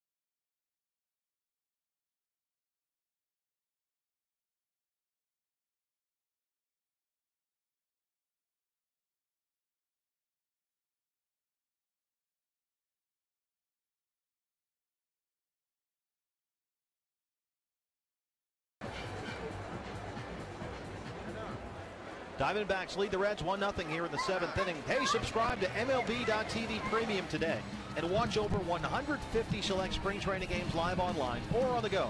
You can watch every regular season game live or on demand on over 250 mobile and connected devices. Monthly packages are available. You guys watching the game right now. Visit dbacks.com for details. Gibby, he did it to us again. Yeah. He's changed everybody, including the pitcher. Here's Brad Ziegler. And what a huge, huge night it was for Pat Corbin. Outstanding performance by Patrick Corbin tonight. Not only good stuff, worked his way through this Reds potent lineup rather easily tonight, but did it with a lot of poise and a lot of confidence, which is, I'm sure, what Charlie Nagy was looking for. So here's Brad Ziegler last year, 77 appearances. He is the man. You get in trouble, you call Brad Ziegler and get you out of it. And we got a whole bunch of changes defensively for the D-backs, and we'll get them to you as soon as we have them. That's Tuffy Ghostwitch, I know that. You can tell because the name extends all the way to the back shoulder. There's a base hit for Perez. Leads it off in the 7th against Brad Ziegler. All right, let's run through it. Eric Hinski's at first base. He's replacing Paul Goldschmidt. Josh Wilson, second base.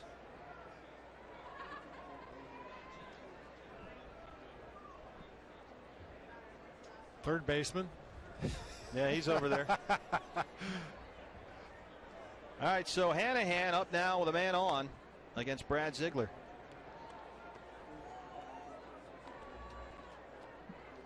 Now, we do have the lineup boards here, Steve. I know you've noticed them in right center and left center. Each team's lineup is posted out there. But sadly, as you can see, it in no way represents the current Diamondbacks. They haven't quite caught up with the team on the field right now. Yeah, we'll hope for the best and say Matt Davidson looks good over there. Other than that, we'll let you know. We'll get back to you. Hanahan way out in front. There's the changeup from Brad Ziegler, and that's really, BB, the pitch that he's worked on all spring long, the changeup. He's going to throw it, he says, more this year, perhaps more even than his slider. It's become a strikeout pitch for Brad, and it's really, really been effective this spring. And it's all about the arm speed. It looks exactly like that two-seam sinking fastball that he throws from that sidearm delivery, but about 8 to 10 miles per hour slower. And it's funny, Brad has gone back to using the same grips that he threw when he threw overhand. So he's got the two-seam fastball grip, but he's using his old grip, and he's using his old changeup grip now. Back from the days when he actually, there was a point in time where Brad Ziegler did throw overhand. He's used the same grips now with his other motion, and he really, really likes it. Very comfortable. Here's the 2-1 now to Hanahan. There goes Perez. Play was on. Not in time at first. At second, they get the out at first. Davidson. They get the out at first, but Perez moves up. A good presence of mind by Josh Wilson. A little too slow to get the runner who was in motion as that pitch was delivered. You see he slides in safely, but Wilson realizes he still has a chance to get the batter at first base. Diamondbacks get an out on the play. Wilson at second, Nick Ahmed at short now. Davidson at third, as we showed you. There's Nick, UConn Husky, just like Charles Nagy.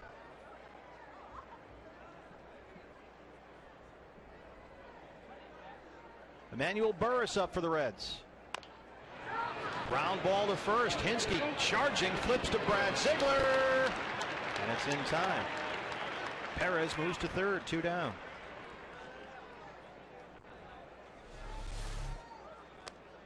Ziegler falls off to that third base side just a little bit because of the sidearm delivery, but recovers, gets over there and covers the bag quickly, immediately checks that runner at third base.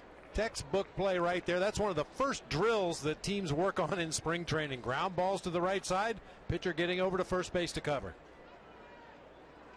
Conrad Schmidt is up now. Here's the new outfield for the D-backs. It's Alfredo Marte in left, Tony Campana in center, and Socrates Brito is in right field. You're glad to see him. Tell me that Socrates Brito is not the best name in baseball right now. That's pretty good. I mean, Socrates Brito. I mean, that's just getting it done right there. And we've seen a lot of Socrates this spring, too. It's looked good. Conrad Schmidt, we'll see if Ziegler can strand this runner at third here with 2 outs in a 1-0 game. Hit him.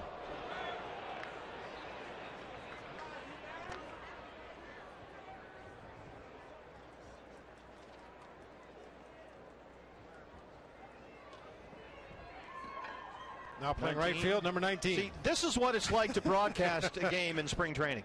And even when you're this close, BB, we're right at the finish line here. And playing center field is number 19, and playing right field is number 19. We did a game, what was it, Tuesday night against the Angels, and they had 3 number 12s with no names on the back. That was fun. 12A, 12B, 12C. One of the above.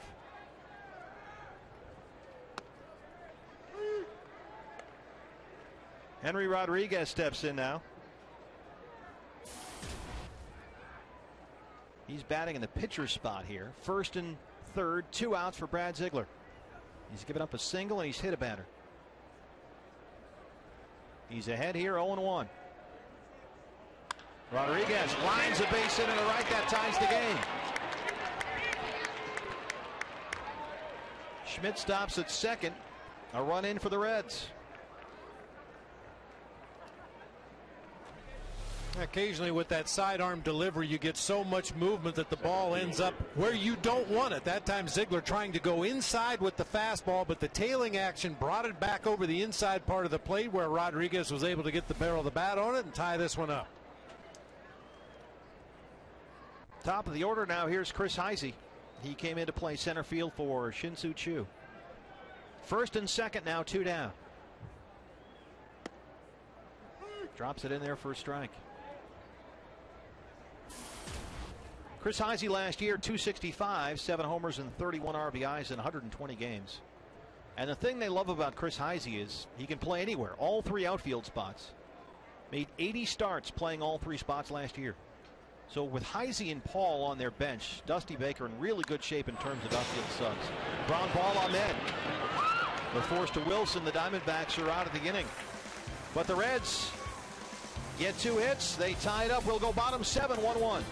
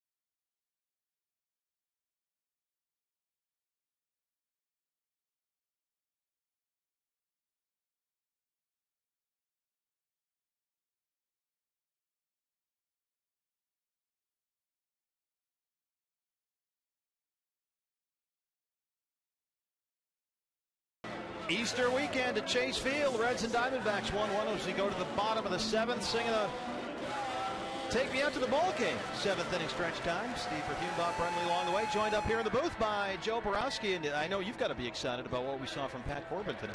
I'll tell you what. What he did right there, if that doesn't solidify him earning the 5th starter spot, I don't know what will. He sure looked good. What did you see? What worked so well? You know what I was impressed by him tonight was his ability to locate inside with his fastball. I thought that set up the rest of his game, and I thought he used his breaking ball very effectively. His changeup that he's been working on was very good, but I thought he was able to locate his fastball, and that sets up the rest of his game. And you just see there's a confidence about him out on the mound right now. And coming up late last year, you know, there were some games where he struggled a little bit, and you wondered if the confidence was waning a little bit. But tonight, I don't think there was any doubt. I mean, obviously the stuff, Joe, tonight was really good. Sure. You mentioned that fastball on both sides of the plate, but I agree with you. I think the thing that impressed me the most was just his poise. Yeah. He was relaxed. It was clear. He was very confident that he could execute his pitches and get these hitters out. J.J. Hoover, the new Reds pitcher. I'm sorry. And you know very well that the more experience you have up here, and when you have success at this level, that's when the confidence starts to exude, and you start to see it on the mound. And you talk about mound presence, and that's what he had tonight. Last year, he's still trying to find his way, seeing if he fit in. And then he came in this year. He's battling for the 5th starter job in spring training, and he kind of took the bull by the horns, and you saw it out there today. He was just confident that he's the man. He earned the spot, and he wasn't going to let it go. Here's Alfredo Marte, who came into the game to play left field, this is a guy. Wow, he's really shown some pop here the last week of camp, and now, Joe, he's in the discussion maybe for a 4th outfielder spot on the opening day roster. Yeah, usually, and Bob, you know better than anyone, usually around this time in spring, you're looking at, well, I got my roster set. I know what I'm going to do, but with all the rash of injuries, Gibby's still got some question marks going out there. Yeah, some question marks, but the good thing is he's got some potential answers. Yeah. I know a lot of ball clubs, if they suffer injuries this late in spring training, they're in deep trouble going into the regular season. But I think Gibby feels like they've got enough personnel, enough guys to keep their heads above water until they get their full complement of players back.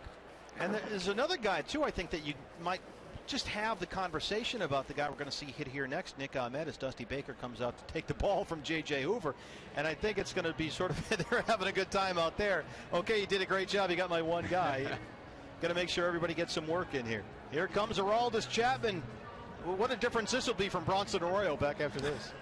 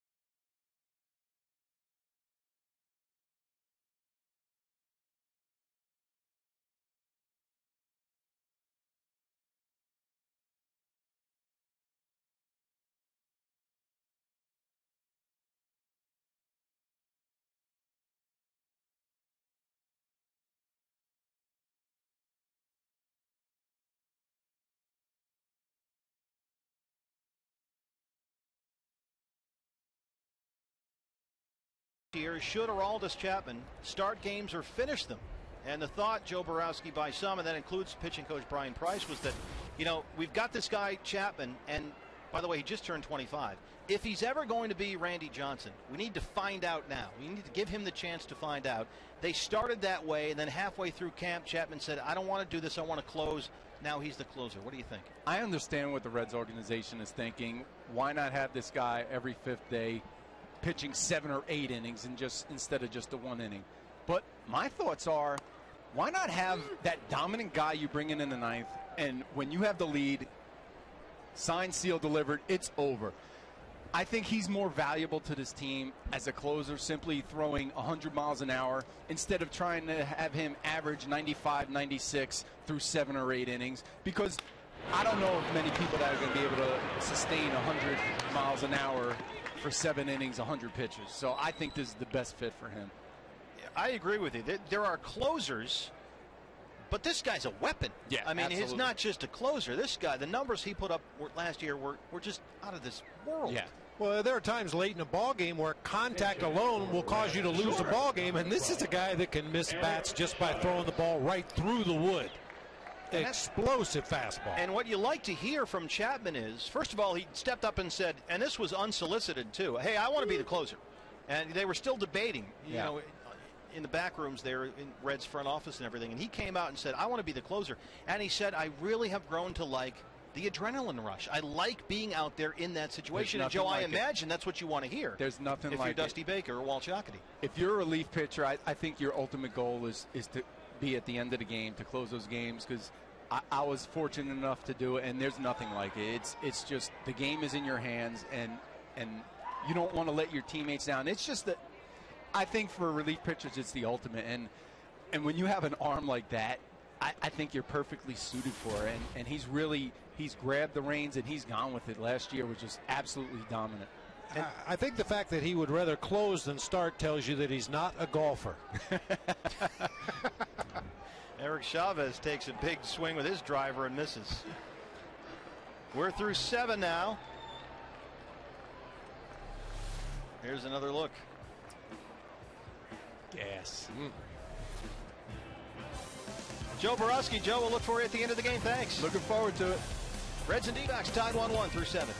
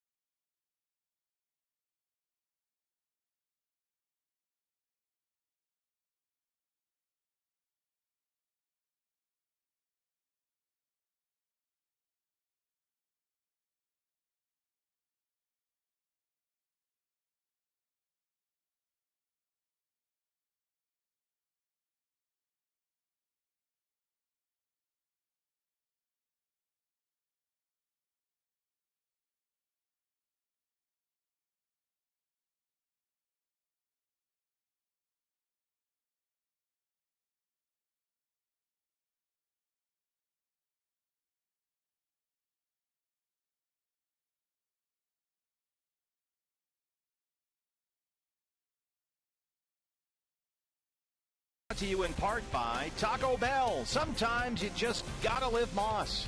Chaz Roberts. Choose Chaz.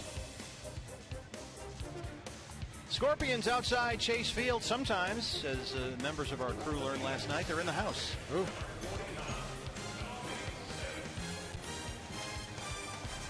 Aroldis Chapman. Taking a look at Aroldis Chapman in the Reds dugout. Yeah, he just showed why he wants to be the closer. Come in, get the strikeout. We're done. Yeah, it looks like they're looking at his hand, possibly. Or his wrist. Or his wrist, maybe. Probably has blisters from the heat on that fastball he was throwing. New pitcher for the Diamondbacks is the left-hander Tony Sipp. Cesar Turris pops him up. First base side here. Kinski overruns it.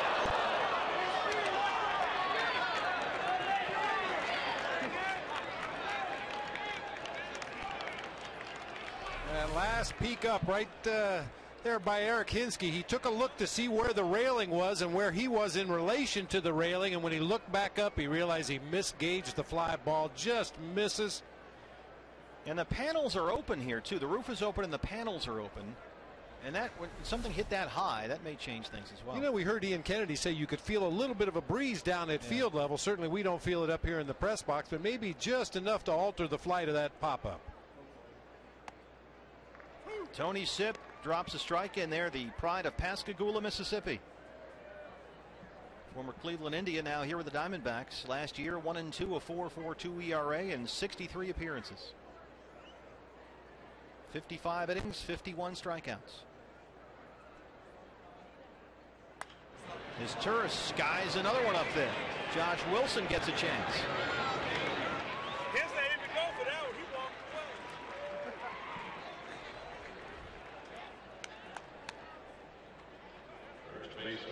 Here's Tony Sipp, last season in Cleveland. 63 appearances, the 4.42 ERA. See the 63 appearances last year. That followed 69 in the 2011 season and 70 appearances back in 2010 for the Tribe. Yeah, we mentioned the workload that Brad Ziegler had put in.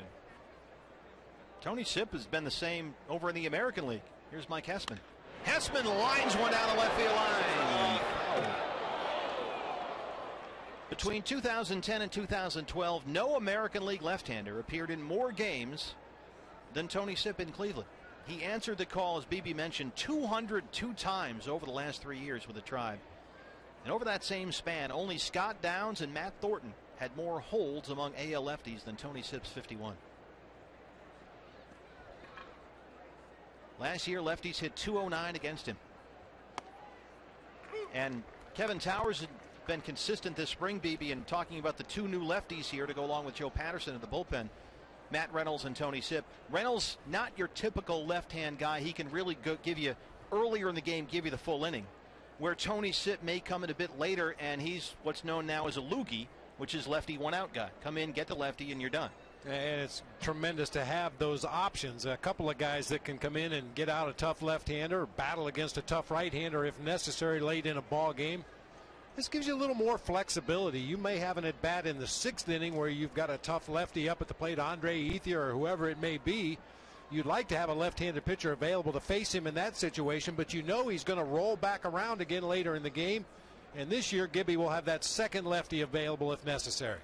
Yeah, because last year it was all Joe Pa out there, Joe Patterson. And there's Joe. He was the lone lefty back there, and so that was clearly something that had to be addressed, and Kevin Towers did so this winter. Going to Cleveland to get Tony Sipp and going to Colorado to get Matt Reynolds. One of the priorities that KT identified. We got to strengthen the bench. We got to get deeper in the bullpen, and we got to get some lefty arms back there. And he checked off his entire list this winter. Here's the 2-2 now to Mike Hessman.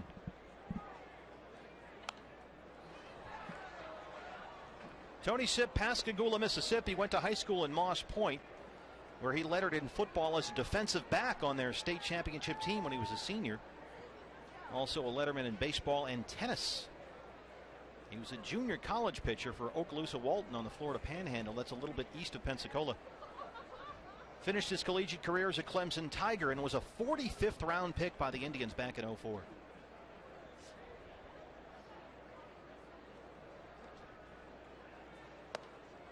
Gets the strikeout. Hey, get tickets now for the first weekend series at Chase Field. The D-backs and the Dodgers. April 12th through the 14th. On Saturday, April 13th, the first 20,000 fans to the 5:10 game will get a Beat LA t-shirt courtesy, BB, you've never looked better, courtesy of Gila River Casinos. That you're going to get this shirt. 20,000 of these were given out for that first Dodger game on that Saturday, April 13th. Call 602-462-4600 or log on to dbacks.com. And you don't have to wear it only against the Dodgers. You can make that statement any opponent. Well, I mean, like if you don't like the Lakers, for instance, they're going down the tank apparently, and it applies, or the Kings. I mean, take your pick. Dodgers, maybe they'll finish off the sequence of expensive super teams that just didn't quite work out.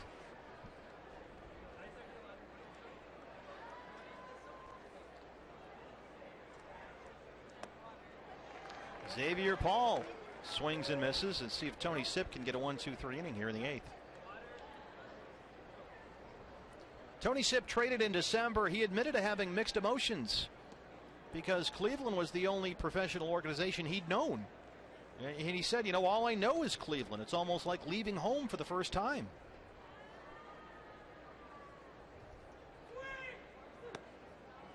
This is there.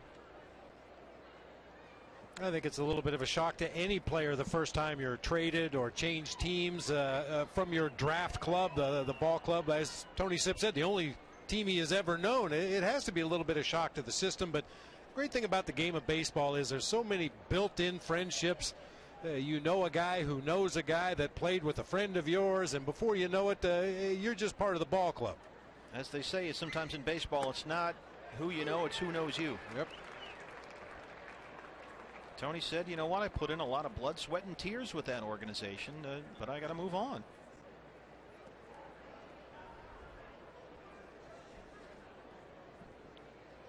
But he's thrilled to be here. Loves the group. Loves the situation here with the D-backs. Ready to be ultra competitive here in the NL West as he misses outside. 29 years old. He'll turn 30 July 12th. 70, 69, and 63 appearances his last 3 seasons in Cleveland. He takes the ball. In each one of those seasons, there was probably another 30 or 40 games that he was warmed up in the bullpen, ready to come in, but wasn't needed. Paul skies one. Josh Wilson wants it. A nice 8th inning there for the pride of Pascagoula, Mississippi. Tony Sipp, welcome to Arizona. Hey, Snacks, it's 1-1, bottom 8.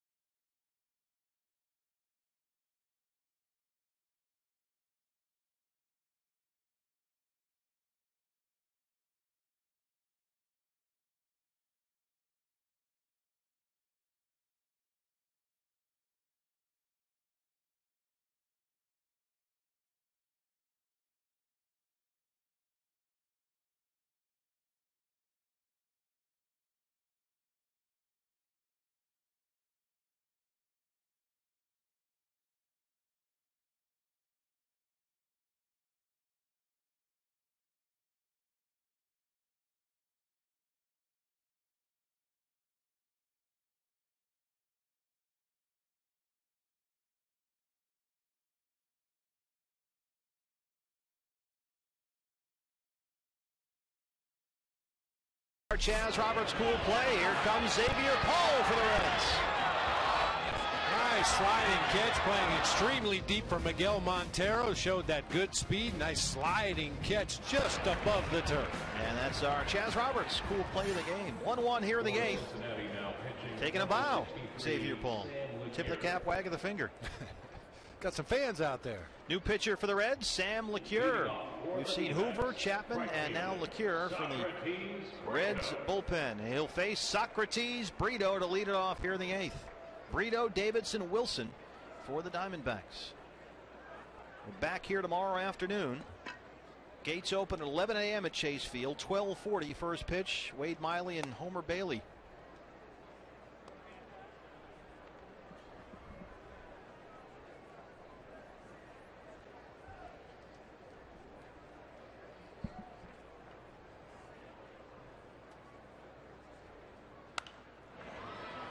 Brito fouls one down the left-hand side.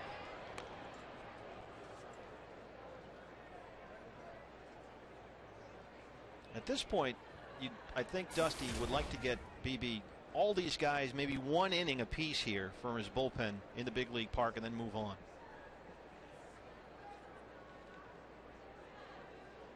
Yeah, just fine-tune the work they've been doing down here all spring. One last time, as you said, on a big league mound in a big league stadium. That's one thing Dusty's pretty proud of, the bullpen that they've assembled there in Cincinnati. Obviously, with Aroldis Chapman at the end of it, you're going to like it a bunch in the 9th inning. But LeCure and Sean Marshall. Yeah, they invested big money in Broxton as well. Socrates Brito, the Socratic method, up for a base hit to lead off the inning. We've seen a lot of Socrates this spring. He played rookie ball in Missoula last year. And in 69 games, he hit .312. 4 homers and 39 RBI. Gets a base hit here. Very well placed grounder back up the middle of the field. Big run in the ball game here. So he's the go-ahead run on. There's the bullpen. Joe Patterson is up. Joe Pa's getting busy out there. Matt Davidson steps in now. Davidson came on to play third base for Martin Prado earlier.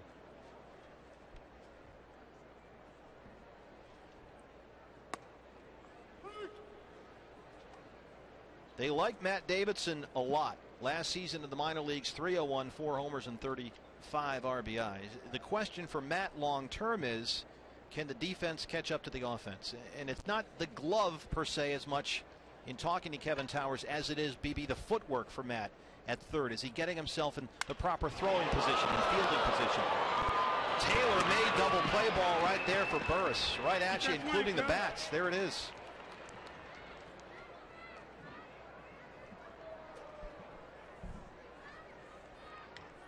And, you know, we've seen a little bit more of that this spring, the broken bats. That kind of went away as the quality of the maple improved. They had higher standards for the maple bats, and, you know, we saw a few years ago they were shattering all the time. Well, Major League Baseball really cracked down on some of the companies and said, hey, if these maple bats are going to be this popular, the quality of the wood has to get better. And it did. And I'm not saying it's been downgraded, but we have seen more broken bats, I think, this spring than last year. Some of that could have to do with the pitching as well. Nice. Josh Wilson. Well, you mentioned Davidson and his footwork. A lot of times the guy will make a bad throw, and it's easy to assume watching from the stands or watching from the press box, well, he's got a scatter arm. He doesn't know where he's throwing the ball, but many times it's because his feet are not in the proper position. If your feet aren't where they're supposed to be, the rest of your body is not going to be where it's supposed to be, and you're really fighting against yourself to make an accurate throw. And Matt is a big guy. He's a big kid. There's a guy that did it pretty well, Matt Williams. I don't know if he ever made a bad throw. But Matt Davidson is a big physical guy, and it's a question of getting him to move the right way. And they've been very encouraged by what they've seen.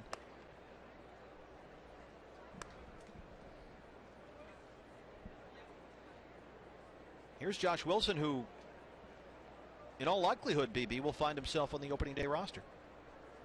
Nothing for sure, but if you do the math, it sort of works out that way with some of the injuries we've had. And now Willie Bloomquist with that grade 2 right oblique strain on the DL. Wilson looks at strike 3. That ends the 8th. We'll go to the 9th.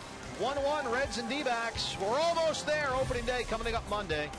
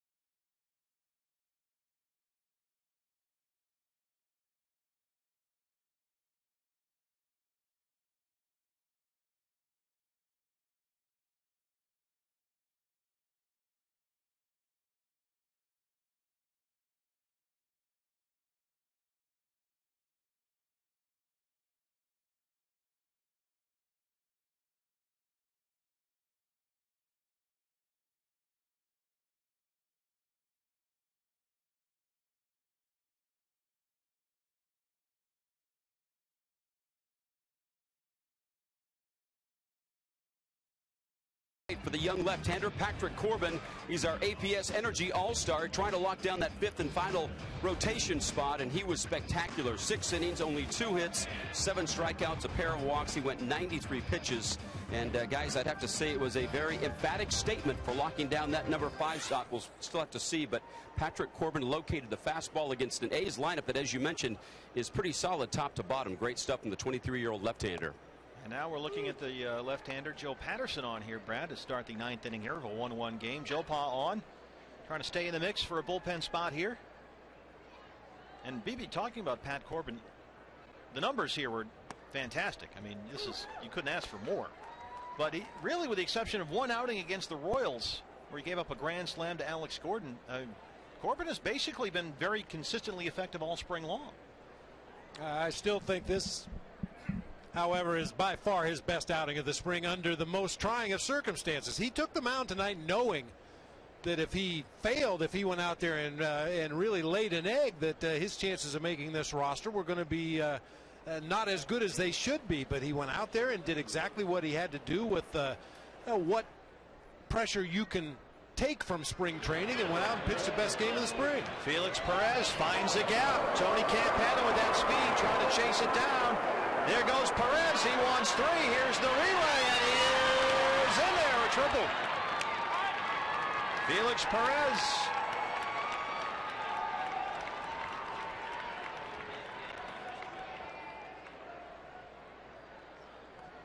Reds now with a go-ahead run on third.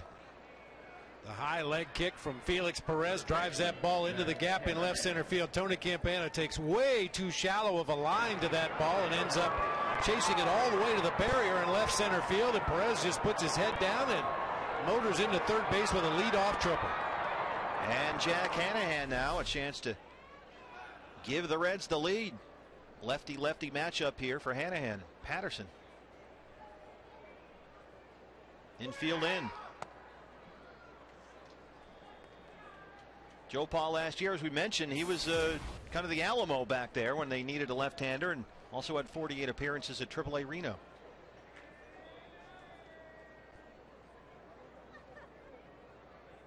BB infield creeping in here. Nice stop by Tuffy Goswitch there, and it hit him. It hit Hanahan, so now first and third.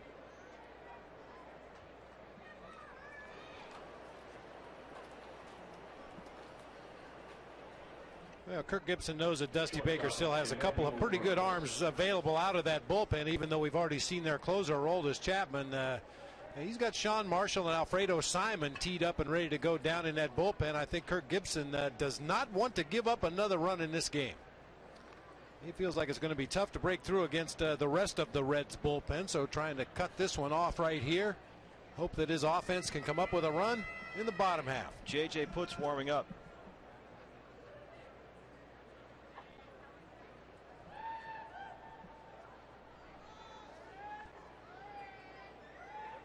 Emmanuel Burris up there for Cincinnati. And he looks at a ball.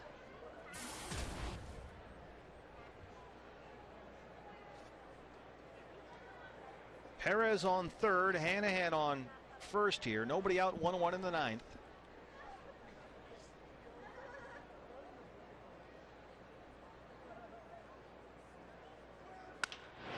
Chopper shortstop. Ahmed thought about coming home. Double clutches, gets the out at first. The Reds take the lead. BB, he thought hard about it there. It appeared he just didn't have a real good handle on that baseball as he came in and made the play on the short hop. He was thinking about going home, but right there just didn't have a good enough grip. Didn't want to risk a bad throw and put 2 runners into scoring position besides the run scoring. So wisely just held on and got the out at first base, even though the Reds push across the go-ahead run. So the Reds make it 2-1 here in the ninth. 1 out, and Conrad Schmidt is up. Hanahan moves up to second.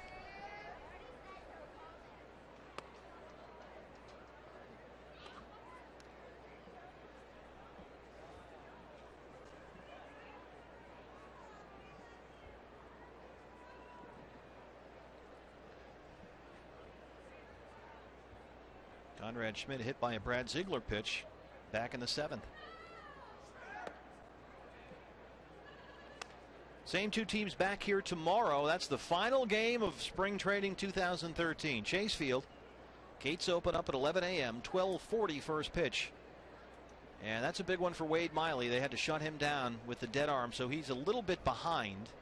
And Kirk Gibson told us earlier they like what they've seen from Wade in terms of the health and the velocity is back. Now it's a question of fine-tuning. Davidson at third.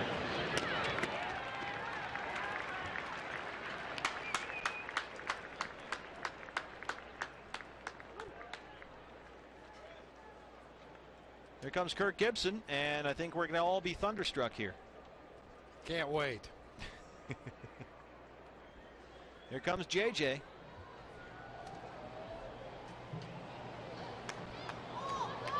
We'll take a break. When we come back, that's it for Joe Patterson. Enter JJ Putz. D-backs trail the Reds 2-1 in the ninth.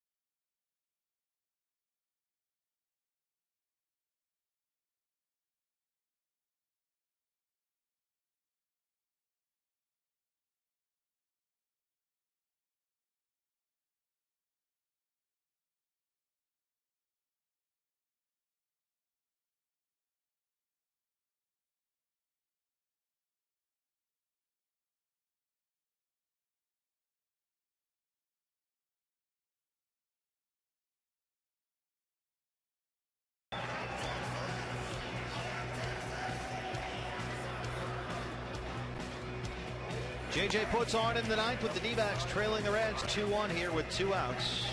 Hey, get out by the pool this year. In 3 days, the D-backs begin their 2013 season. And they'll be ready to take on the St. Louis Cardinals. Diamondbacks opening day coverage begins Monday, April 1st, 6 o'clock. Special 1-hour Diamondbacks live pregame show right here on Fox Sports Arizona. Don't miss all the opening day festivities. One of the best days of the year. JJ Putz on for the D-backs here, trailing 2-1. JJ last year a 2.82 ERA, 32 saves in 37 chances. He appeared in 57 games, worked 54 1/3 innings. Here it is. JJ just had a birthday, turned 36 last month. He's in there against Christopher Negron.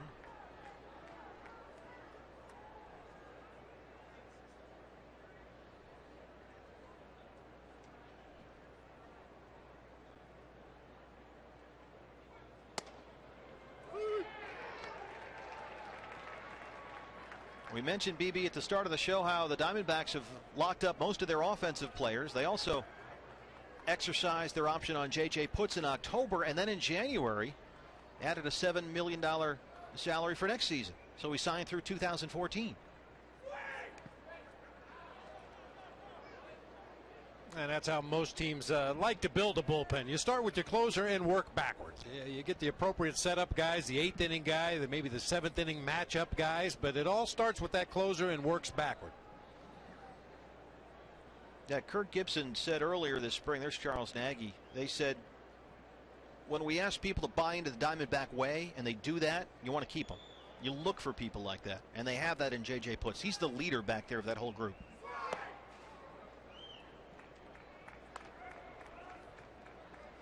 Last year, his 4th season with at least 30 saves, finished with 32. Had a career-high 45 saves 2 years ago. He's the first reliever in D-backs history with back-to-back 30-save seasons.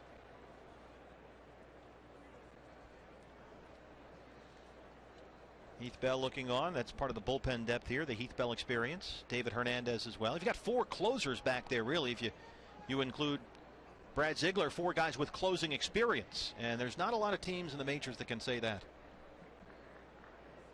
The bullpen depth this year will be a real weapon for Kirk Gibson and Charles Nagy.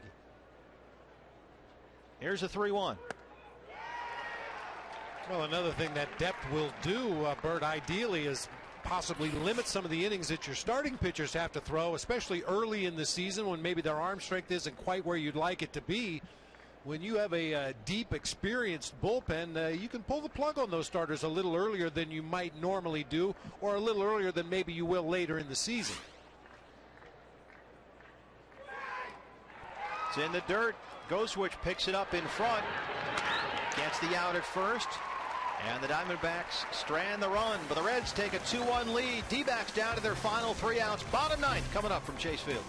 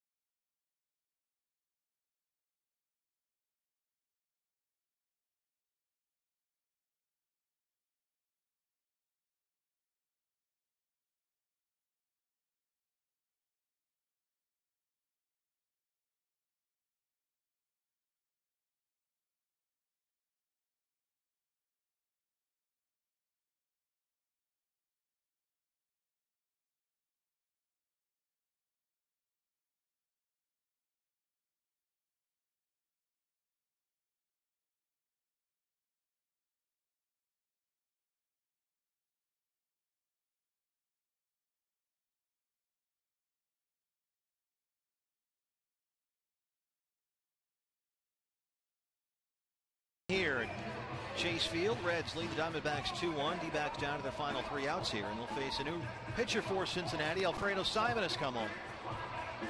Well, we've been talking about the Diamondbacks' depth in the bullpen, and the Reds can say the same thing. Dusty Baker really used his bullpen extensively last year. Simon was a big part of that, especially at the end of the season. See his numbers from last year.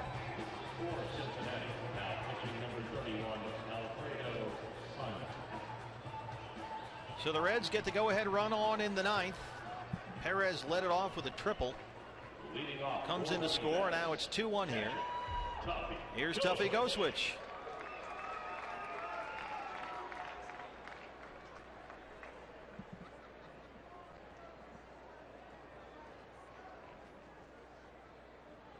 The ASU Sun Devil steps in against Alfredo Simon. In there for a strike. Eric Hinsky is on deck.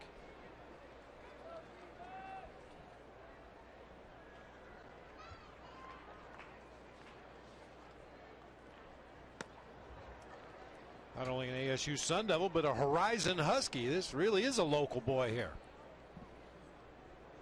And it's still amazing that Willie Bloomquist, at least on the big league level, is still the only Sun Devil to play for this organization. It's amazing how a program that's right there turns out so many good major league players. It just, for whatever reason, it's always timing.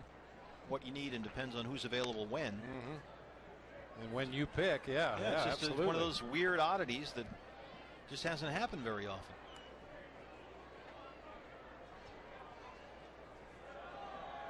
But Tuffy's had a busy camp. He's played a lot this spring. A little chopper to the third base side. And there's Matt Williams. Once you have it, you never lose it. The one hopper. He looks better now than when he was playing. I mean, he was a great player in his heyday. Unfortunately, some injuries later on in his career really kind of limited what he was able to do. But, man, in the prime of his career, there was nobody better at third base than Matt Williams. And Kirk Gibson told us they ran a lot when they had runners on the bases. For one thing, part of that 2001 team, of course, managed by BB. But for one thing, you wanted to be aggressive on the bases, but also it was a chance to practice the signs as Tuffy Goswitch strikes out. And before games, they would have Matt Williams in the clubhouse going through the signs as quickly as he possibly could, like super fast turbo signs to get the guys used to that. Because when you're out there, you want to make sure that, hey, we're getting the signs correctly. Guys are making the right reads and picking things up, and it all comes from right there. And you bring up another point at this time. Most teams, once they get down to what their regular season roster will be, change the signs. Eric Hinsky gives it a ride to left. Xavier Paul, 2 down. Usually you have a set of signs that you use in spring training that are very basic, very simple. Everybody can get them. And then right before you go into the regular season, because possibly some of the players that you've sent to the minor leagues or traded or released may resurface with another team that you're playing against later in the summer, and you don't want to use the same signs that player saw in spring training. So most teams will change their signs going into opening day. Need to get this guy on right here because he can put himself on third base in a hurry. Tony Campana, last man standing here, 2-1. One more tomorrow afternoon, and then we are off and running Monday night. Ian Kennedy versus Adam Wainwright.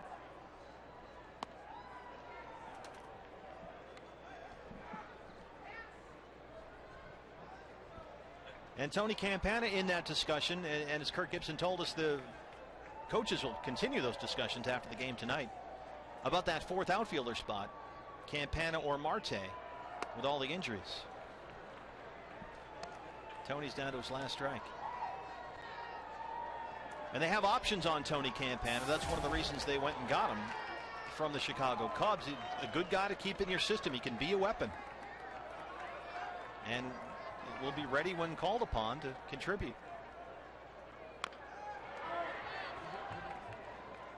Still playing with some stitches in the back of his left hand that he got after getting spiked in a stolen base attempt. It's amazing how often Major League players injure their hands and fingers while they're running the bases. And oftentimes you'll see base runners holding batting gloves in their bare hands, and you wonder why don't they just put them in their pocket, because that forces the runner, or the player for that matter, to remember to squeeze his fingers together so the fingers don't get extended when you're, say, sliding headfirst into a bag and then possibly injured. If you're holding your batting glove in your bare hand, you're making a fist and you reduce the risk of injury.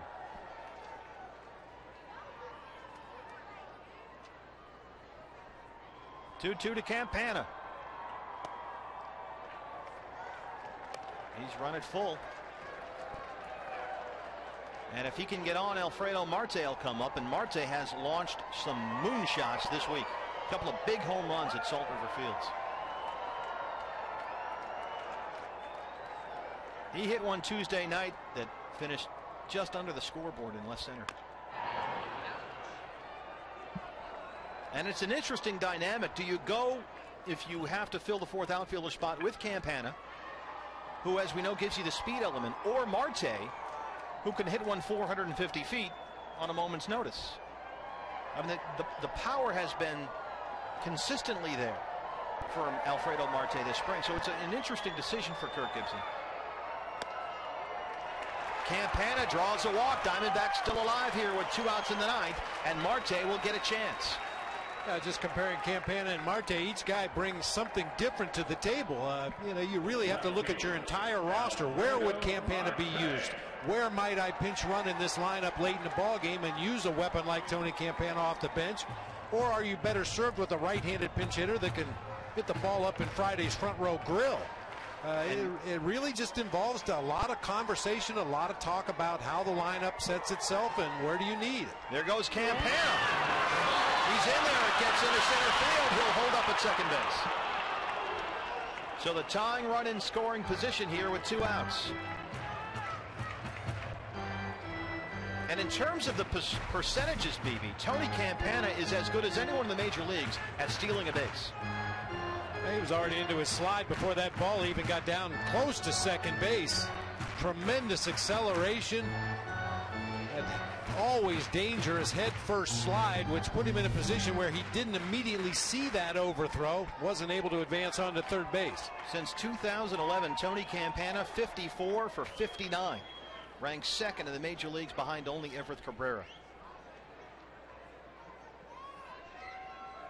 He's the tying run with 2 outs. Here's the 1-0 to Marte. 2-0.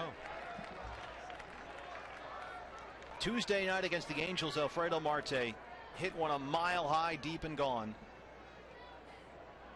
And then the next afternoon against the Giants, hit a line drive shot out to left center. Really shown some pop here in the last week or so, while the D-backs are thinking about who should they have for their fourth outfielder. And as we mentioned a moment ago, it's all about timing, opportunity. Suddenly you may have an extra outfield spot, and Suddenly you got a guy here who you thought was maybe a little bit further away. He steps up and shows you something the last week or 10 days. Right back at Simon.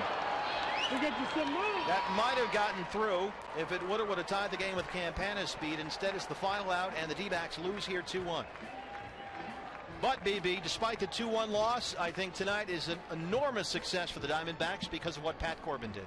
I don't think there's any question about it. All eyes were on Patrick Corbin tonight. I've talked about it repeatedly throughout the telecast. He went out there with a lot of confidence, a lot of poise. He's always had great stuff, but tonight he was able to use it and use it very effectively against a really good Reds offensive lineup. Tremendously impressive. Yeah, with the exception perhaps of Brandon Phillips, this was the Reds' A team, and Pat Corbin looked terrific. 6 innings, gave up only 2 hits, walked 2, and had 7 strikeouts. Once again, our final score is 2-1. Remember, next Diamondbacks telecast on Fox Sports Arizona, Monday, April 1st. Hey, it's opening day against the St. Louis Cardinals. Starts at 6 o'clock with all the pregame festivities. Be sure to tune in and check your local listings. That's it for Bob Brenly. I'm Steve Berthiaume. Jody Jackson is up right now. Jody. Thanks a lot, Steve. And